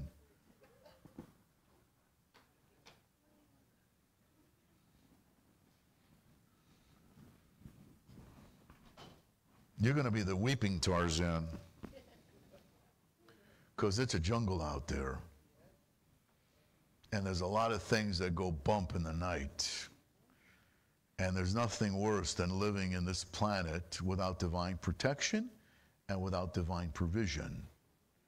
And it's on the table for anyone who wants this. That's what I don't get. It's like, how can you not want this?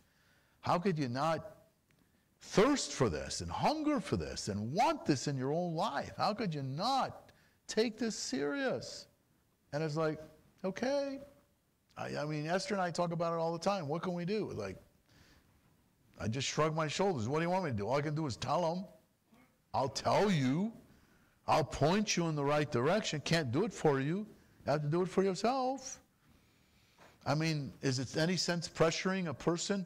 Listen, eternal life, supernatural, I mean, divine protection, divine provision. I mean, do I have to pressure you to want that? Or, I mean, what is it that you want? You want pain and suffering? You know, the agony of defeat? What do you enjoy, you know? I don't enjoy any of those things. I like what the Bible says, that we are more than conquerors. I mean, I've been defeated my whole life without God. I mean, I'm experiencing now a life of success, not of my own success, not my own brains. I already tried all that. Not my own strength. All of a sudden, that God's strength was made perfect in my weakness. And all of a sudden, I find this tremendous strength in God and this relationship that God has offered. And a lot of us either reject it, don't understand it, or don't put any effort into it. And as I said earlier, you will reap what you sow. You're going to get out of it what you put into it. And that goes for anything you do. I mean, if you enjoy being mediocre, this message is not for you. That's all I can tell you. If you like mediocrity, not for you. If you like to excel, like I like to excel in things, I mean, you want this, and you got to put all your heart into it. Because notice what he says here in verse 30. I and my Father are one. I mean, he's talking about spiritual oneness with the Father. He's saying this on the Feast of Dedication. He's saying this is what it's going to take in order for you to be rededicated to God. Spiritual dedication, spiritual oneness with the Father. Because he was saying this as a human being. Yes, I've heard it interpreted that he made himself God, because that's what they said. You're making yourself God. He wasn't making himself God. He was saying, my Father and I were one. It's like saying, my wife and I, we're one flesh. What, are you going to pick up stones and stone me for this? My Father and I were one. What kind of oneness are you talking about, Lord? I'm talking about spiritual oneness. I'm talking about spiritual dedication. I'm talking about worshiping in spirit and in truth. I'm talking about loving God with all my heart, my mind, my soul, and my strength. Because that's the connection with God. The connection is that we love him, and the disconnection is that we don't love him. The connection between us is the same, that we love each other. That's our connection. We don't love each other, disconnect. What happens when we're disconnected from God and we're disconnected from each other? What happens to people that need to be connected? You die. Yea or nay? Every branch in me that bears not fruit, he takes away. Every branch in me that doesn't abide it dries out and is good only for firewood. It's useless. Doesn't bear any fruit. In other words, the word love is the connection to God and the connection to each other. And if you're going to be dedicated to God, you must walk in love. If you want to be completely connected to God, you must love him. And you know what's beautiful about that? Love is our connection to God, not punishment, not fire, not some cord wrapped around our neck, not some ball and chain around our ankle. And that's our connection to each other. If I love you, you love me, we're connected. If you tell me I'm a piece of garbage and I tell you you're a piece of garbage, ciao, see you later, we are no longer connected. We're not friends. We're not, we can no longer be connected. When you say ciao, goodbye to God, you're no longer connected. Disconnection from God and from other people is death. Yea or nay? I don't choose to love. Well, enjoy your disconnection. Enjoy your dryness. Enjoy your perishing. I don't know what else to say it. Enjoy being in darkness. But it's amazing when you think about it. Our connection with God is love. It's amazing because it says love never fails. In other words, our eternal creator is love. And the Bible says if you don't love, you do not know God. And I don't care what excuse you use not to love, you're not connected. And when you love, what a beautiful connection we have with God that he has with us because we love him because it says he loved us first. Yea or nay? Pray for my hair that's falling out. I have nothing to clip my yami onto. The outer man is perishing. The inner man is being renewed every day. Amen, right? But my connection with God is not my physical body. My connection with God is my soul, my spirit. And I've learned to love him. I never loved God before, but he commanded me to love him. Why did he command me to love him? Because he loved me first. He demonstrated his love for me. He laid his life. When I realized you laid your life down for me, you shed your blood, you took the punishment that I deserved, and now you comfort me like the Bible says, and you love on me, and you forgive me, and you keep loving me even when I mess up. Come on now. The connection keeps going and going and going. It never fails. We're supposed to be connected to God forever. And we're supposed to be connected to each other forever. Yea or nay? What are people in heaven doing? They're connected to the Father, to God. There's a continuous and non-ending, forever connection with God. As a matter of fact, the Lord described it this way. He said, in the resurrection. Remember that scripture? In the resurrection, you'll be like the angels. And what do the angels do?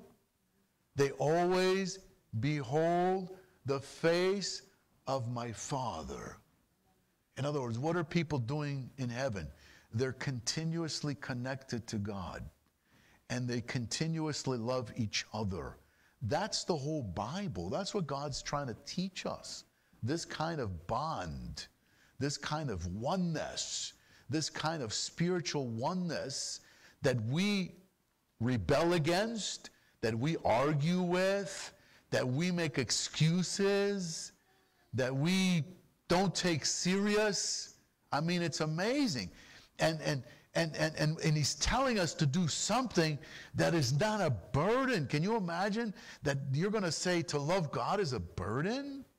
To love people is a burden? No, you're better off hating God and hating people and always fighting with everyone. That's so great. I love fighting. I love wars. I love killing people.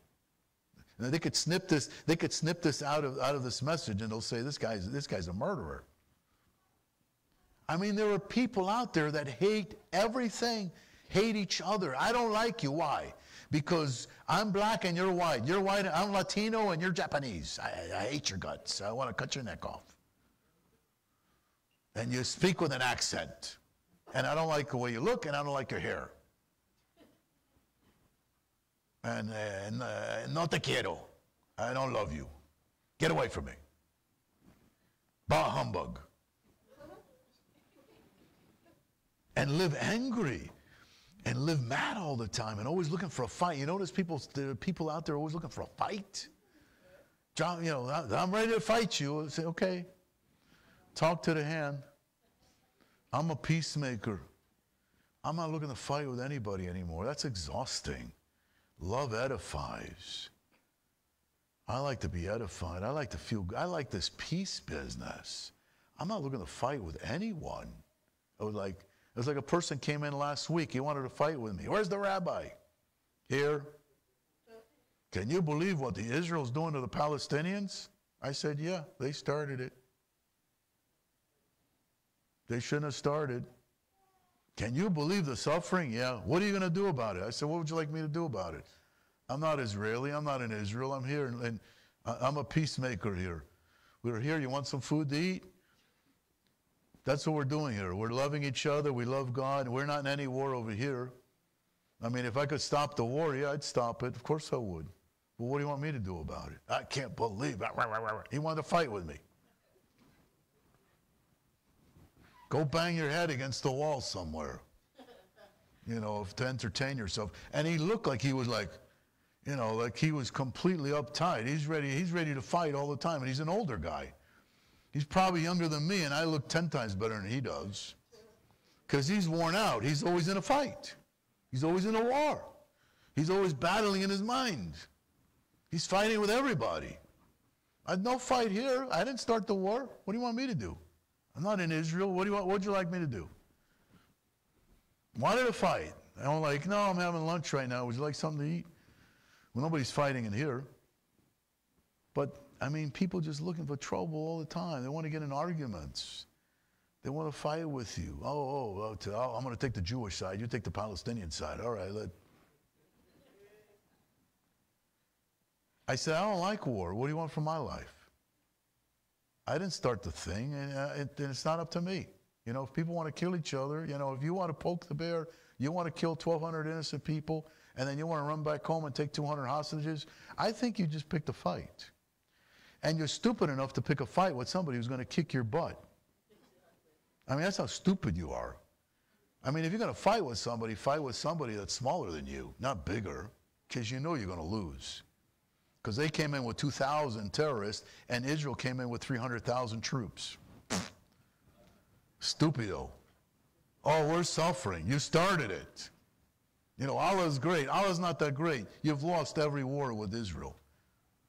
Every Arab-Israeli war you've lost. So Allah's not so great, okay? And you're stupid for picking on somebody who's bigger than you are. That's my Middle East peace plan. You're a dummy for doing what you did. Now, are they overreacting? Probably. But if somebody messed with you and started and kidnapped your children and killed your family, you might overreact also. You may hit back harder. I mean, that's just human nature. You mess with somebody, what are you going to get, You live by the sword, you die by the sword. So, yeah, I feel sorry for those people, but you kind of brought it on yourselves. So, hope it turns out for you. What can I tell you? Hope you end up with your own state somewhere, but I ain't going to be in Israel now, that's for sure. Not after what you just did. That's not how you win statehood. Now, if you could wipe out Israel, then you can have Israel, but I don't think so. They got a big army now, You know what the Jewish saying is? Never again. We're not going to go to the gas chambers. We're not going to lay down. Jews have guns now. So if you're going to mess with Jews, you're going to get hurt. That's all I can tell you. Don't mess with the Jewish boys anymore. They got tanks. They even have nuclear weapons. They don't even tell you how many they got. So, cuidado, piso mojado.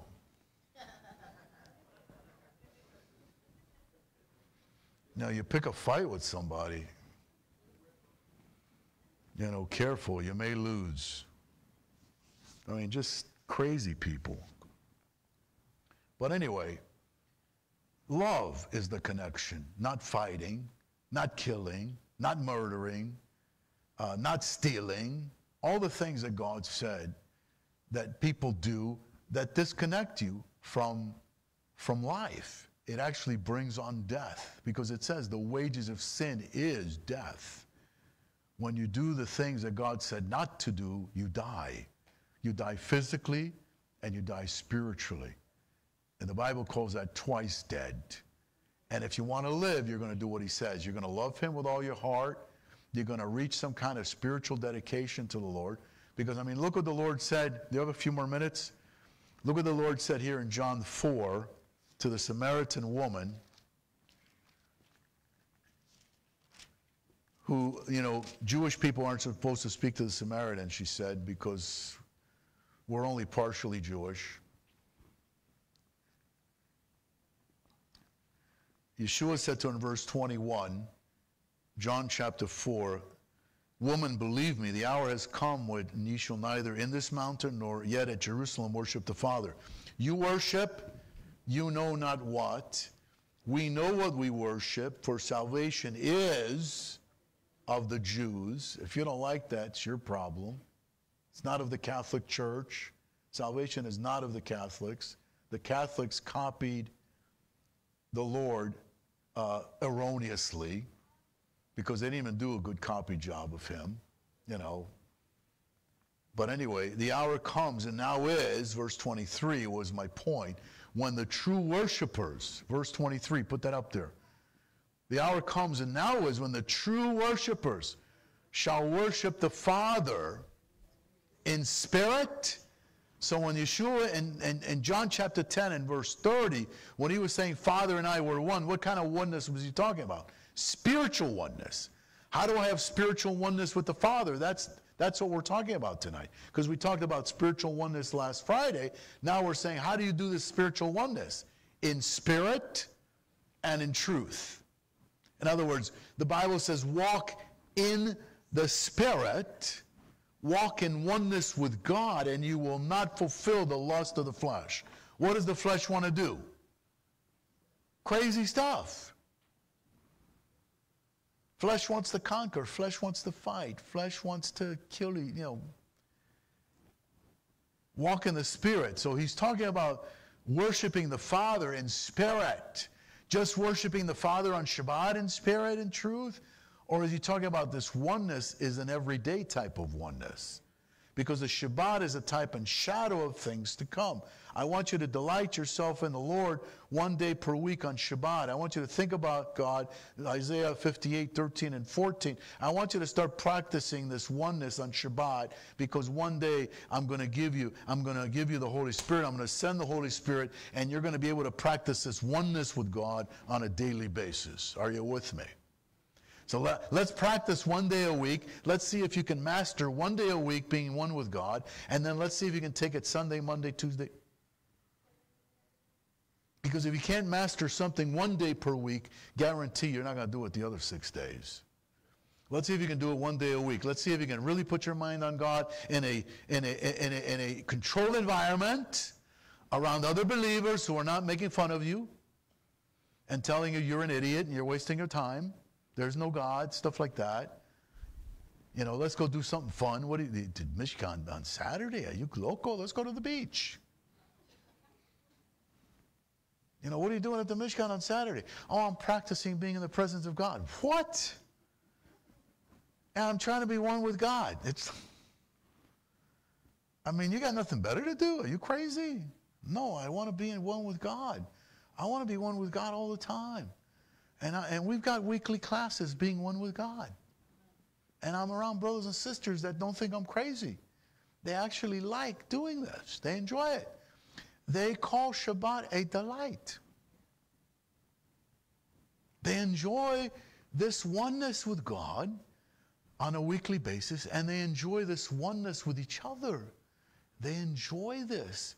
There's a place where people enjoy worshiping God, and there's a place where people enjoy loving each other, and there's a place where people are doing the will of the Father here on earth as it is in heaven.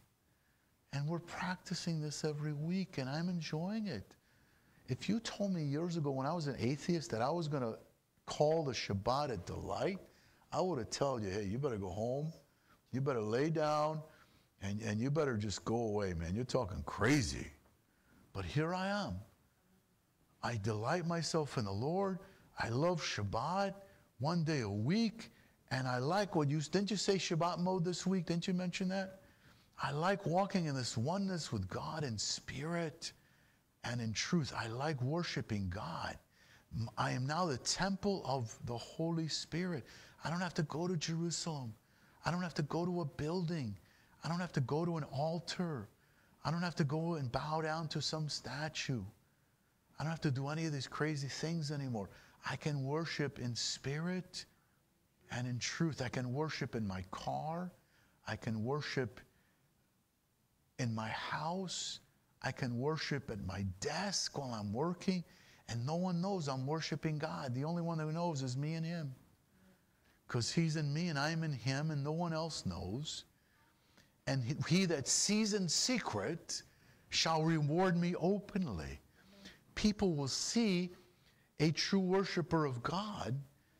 You will see someone who is being blessed, who's under divine protection, and who's under divine provision. You'll see somebody who has a peace that surpasses all understanding. You'll see somebody who's light and salt. You'll see somebody who's different, who lives differently, who walks differently, who thinks differently, and they walk in this amazing supernatural power of God. And the connection between us and God is one word: love. He loves us, we love Him. And we have this supernatural connection with each other because we're all created by God. We're all souls. We're all living souls. We're part of Him.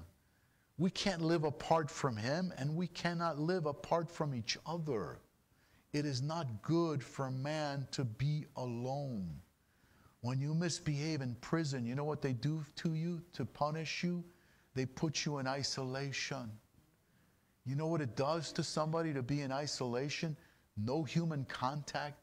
In other words, we would rather have criminal element contact with other criminals and other crazies that are in prison than to be alone. We cannot survive by ourselves, disconnected from God and disconnected from each other. People say, I don't have any friends, because you're not friendly.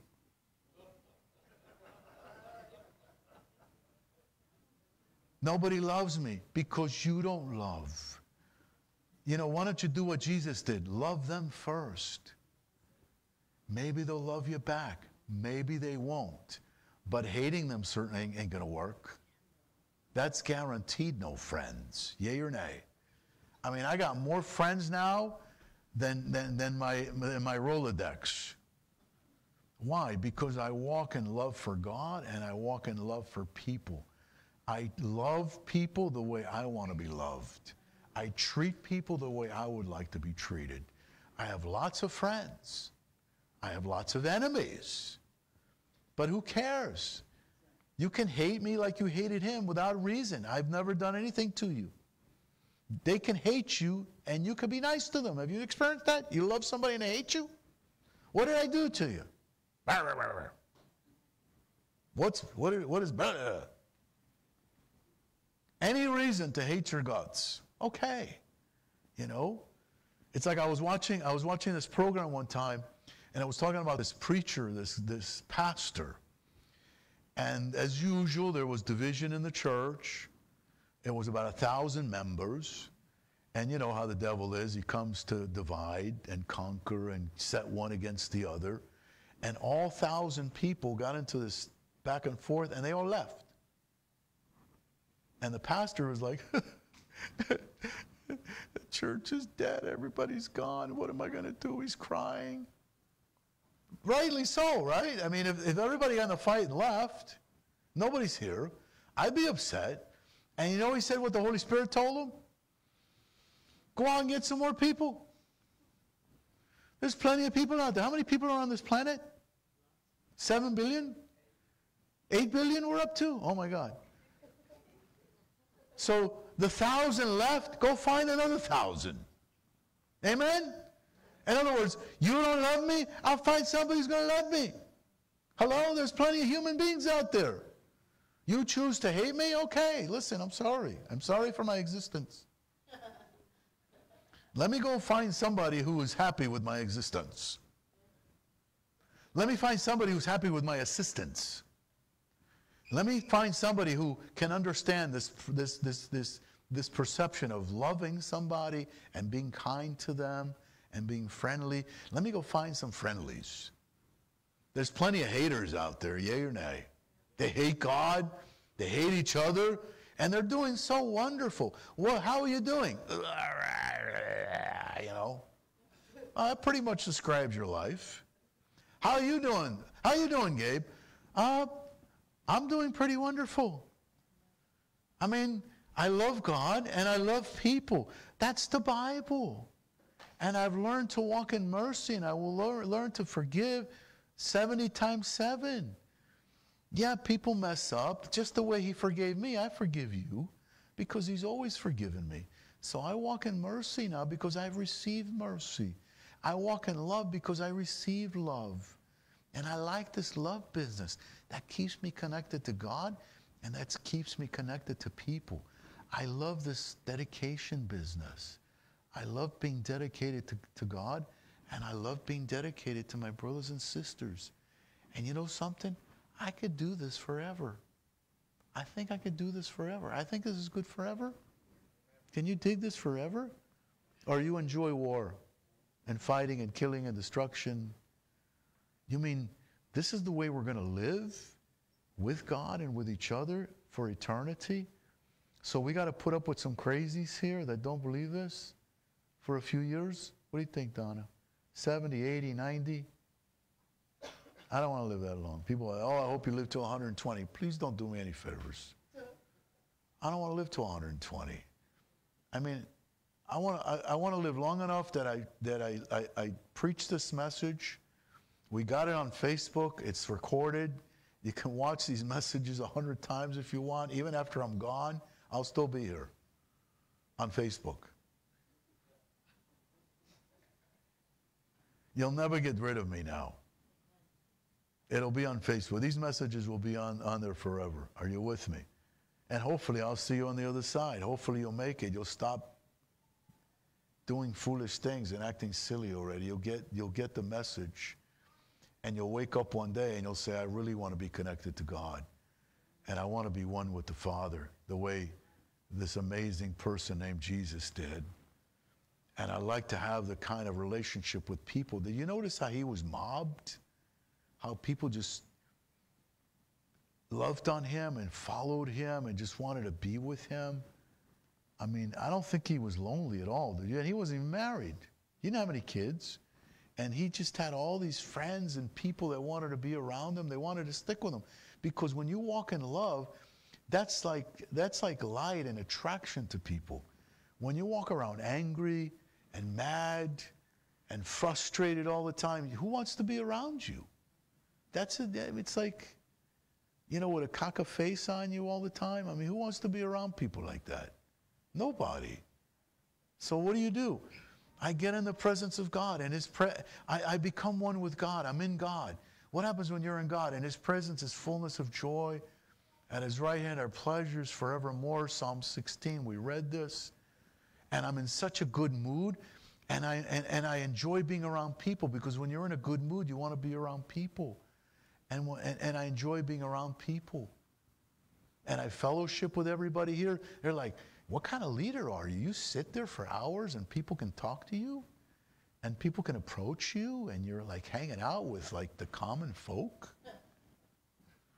You're the leader. You should be hiding somewhere. I don't want to hide from anybody. I'm here. I'm here to love God. I'm here to love on you. And I'm here to be an example. I want to be light.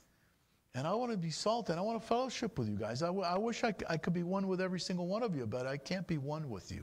I can be one with him, but I can love on you and be your friend. And if I can help you in any way, I will. And I'll do whatever I can for you, but I am not the Almighty. I'm not all-powerful. He is.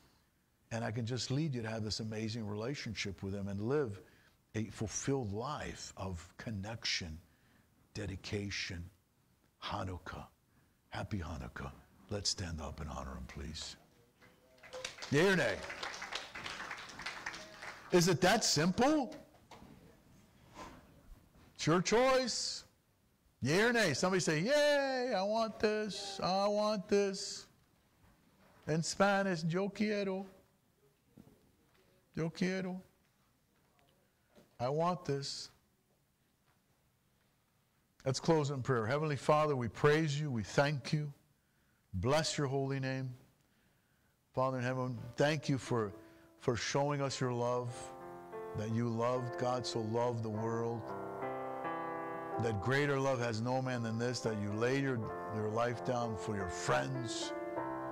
And we are your friends if we do what you command us. Thank you for the greatest commandment in the Bible, as my friend and brother Tom Jr. said earlier, to love God with all my heart, with all my soul, with all my strength. Thank you for this beautiful instruction, Lord, that gives us this oneness, this connection to the Almighty, to the eternal and loving God who is love. Thank you, Lord, for loving us before we loved you. Thank you for pouring out your Holy Spirit. Thank you for comforting our souls. Thank you for loving us where even no one loved us. And thank you that your love is flowing out through us and touching other people. That as we avoided, that as we shunned, that as we rejected, we now love on other people, even though they're not perfect. Lord, because you took me in, you took us in when we were not perfect. And you're perfecting us in love. Thank you for perfecting us in oneness with you, Father, in this amazing message that you gave on the Feast of Rededication, Lord. We thank you for these amazing instructions that keep us connected to you, Lord, and that keep us connected to each other. Thank you for this abundant life that you have shown, the way, the truth, and the life. And we pray this in the name above every name, the name Yeshua HaMashiach. The world knows him as Jesus the Christ. In his name we pray, and the people of God said, amen, amen. Shabbat shalom. Give the Lord a big hand, please. Thank you for being here. Thank you for watching on the internet. If it's 50 years from now, thank you for watching this. I'll be in heaven. I'll put in a good word for you. And we're going to close in worship and the bedtime Shema.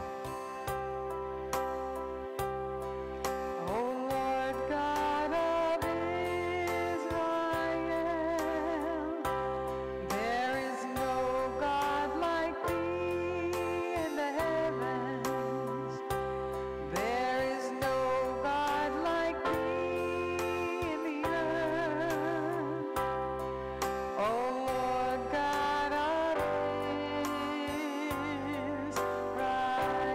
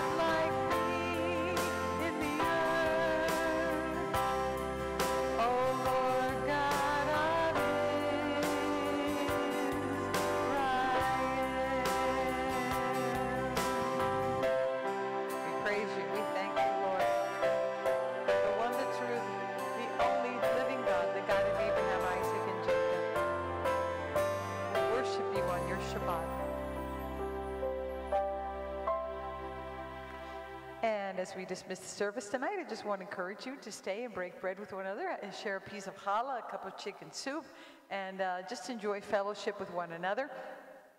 And we're going to say the bedtime Shema together. I want to thank every single person that donates their time, their efforts, maybe even their finances also, your tithes and your love offerings. Thank you for all of those things. It goes a long way to keeping these doors open.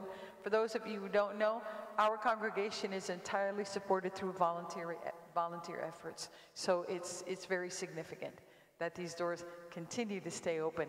It ministers to me, certainly ministers to Rabbi Gabe. We're going to say the bedtime Shema. It's just a way to remember to keep our hearts in the right place, so that when we bring our offering of worship or praise, or even our request, a prayer request to the Lord, that we will be heard because our hearts are filled with mercy towards others. Remember that Messiah said, "Blessed are the merciful, for they shall obtain mercy." So won't you join me in the bedtime Shema? Sovereign of the universe, before I sleep, I forgive all who have angered me, upset, or sinned against my honor, body, work, or all that's mine. Whether willful, careless, accidental, purposeful, or through their speech, by word or by deed in this world or other worlds, let no one be punished for my wrong. May it be your will I not sin again towards you, that I may not do wrong in your sight. May any wrongs I've done be erased in your great mercy, not through any punishment or pain. May the words of my mouth, the meditations of my heart, be acceptable before you, my Redeemer and my Rock. Shema Yisrael Adonai Eloheinu, Adonai Echad, Baruch Shem Kevod Malchuto Leolam Vaed. Blessed be his name, whose glorious kingdom is forever and ever and ever. Good night. We will see you tomorrow morning at 11 a.m. Laila Tov. Shabbat Shalom.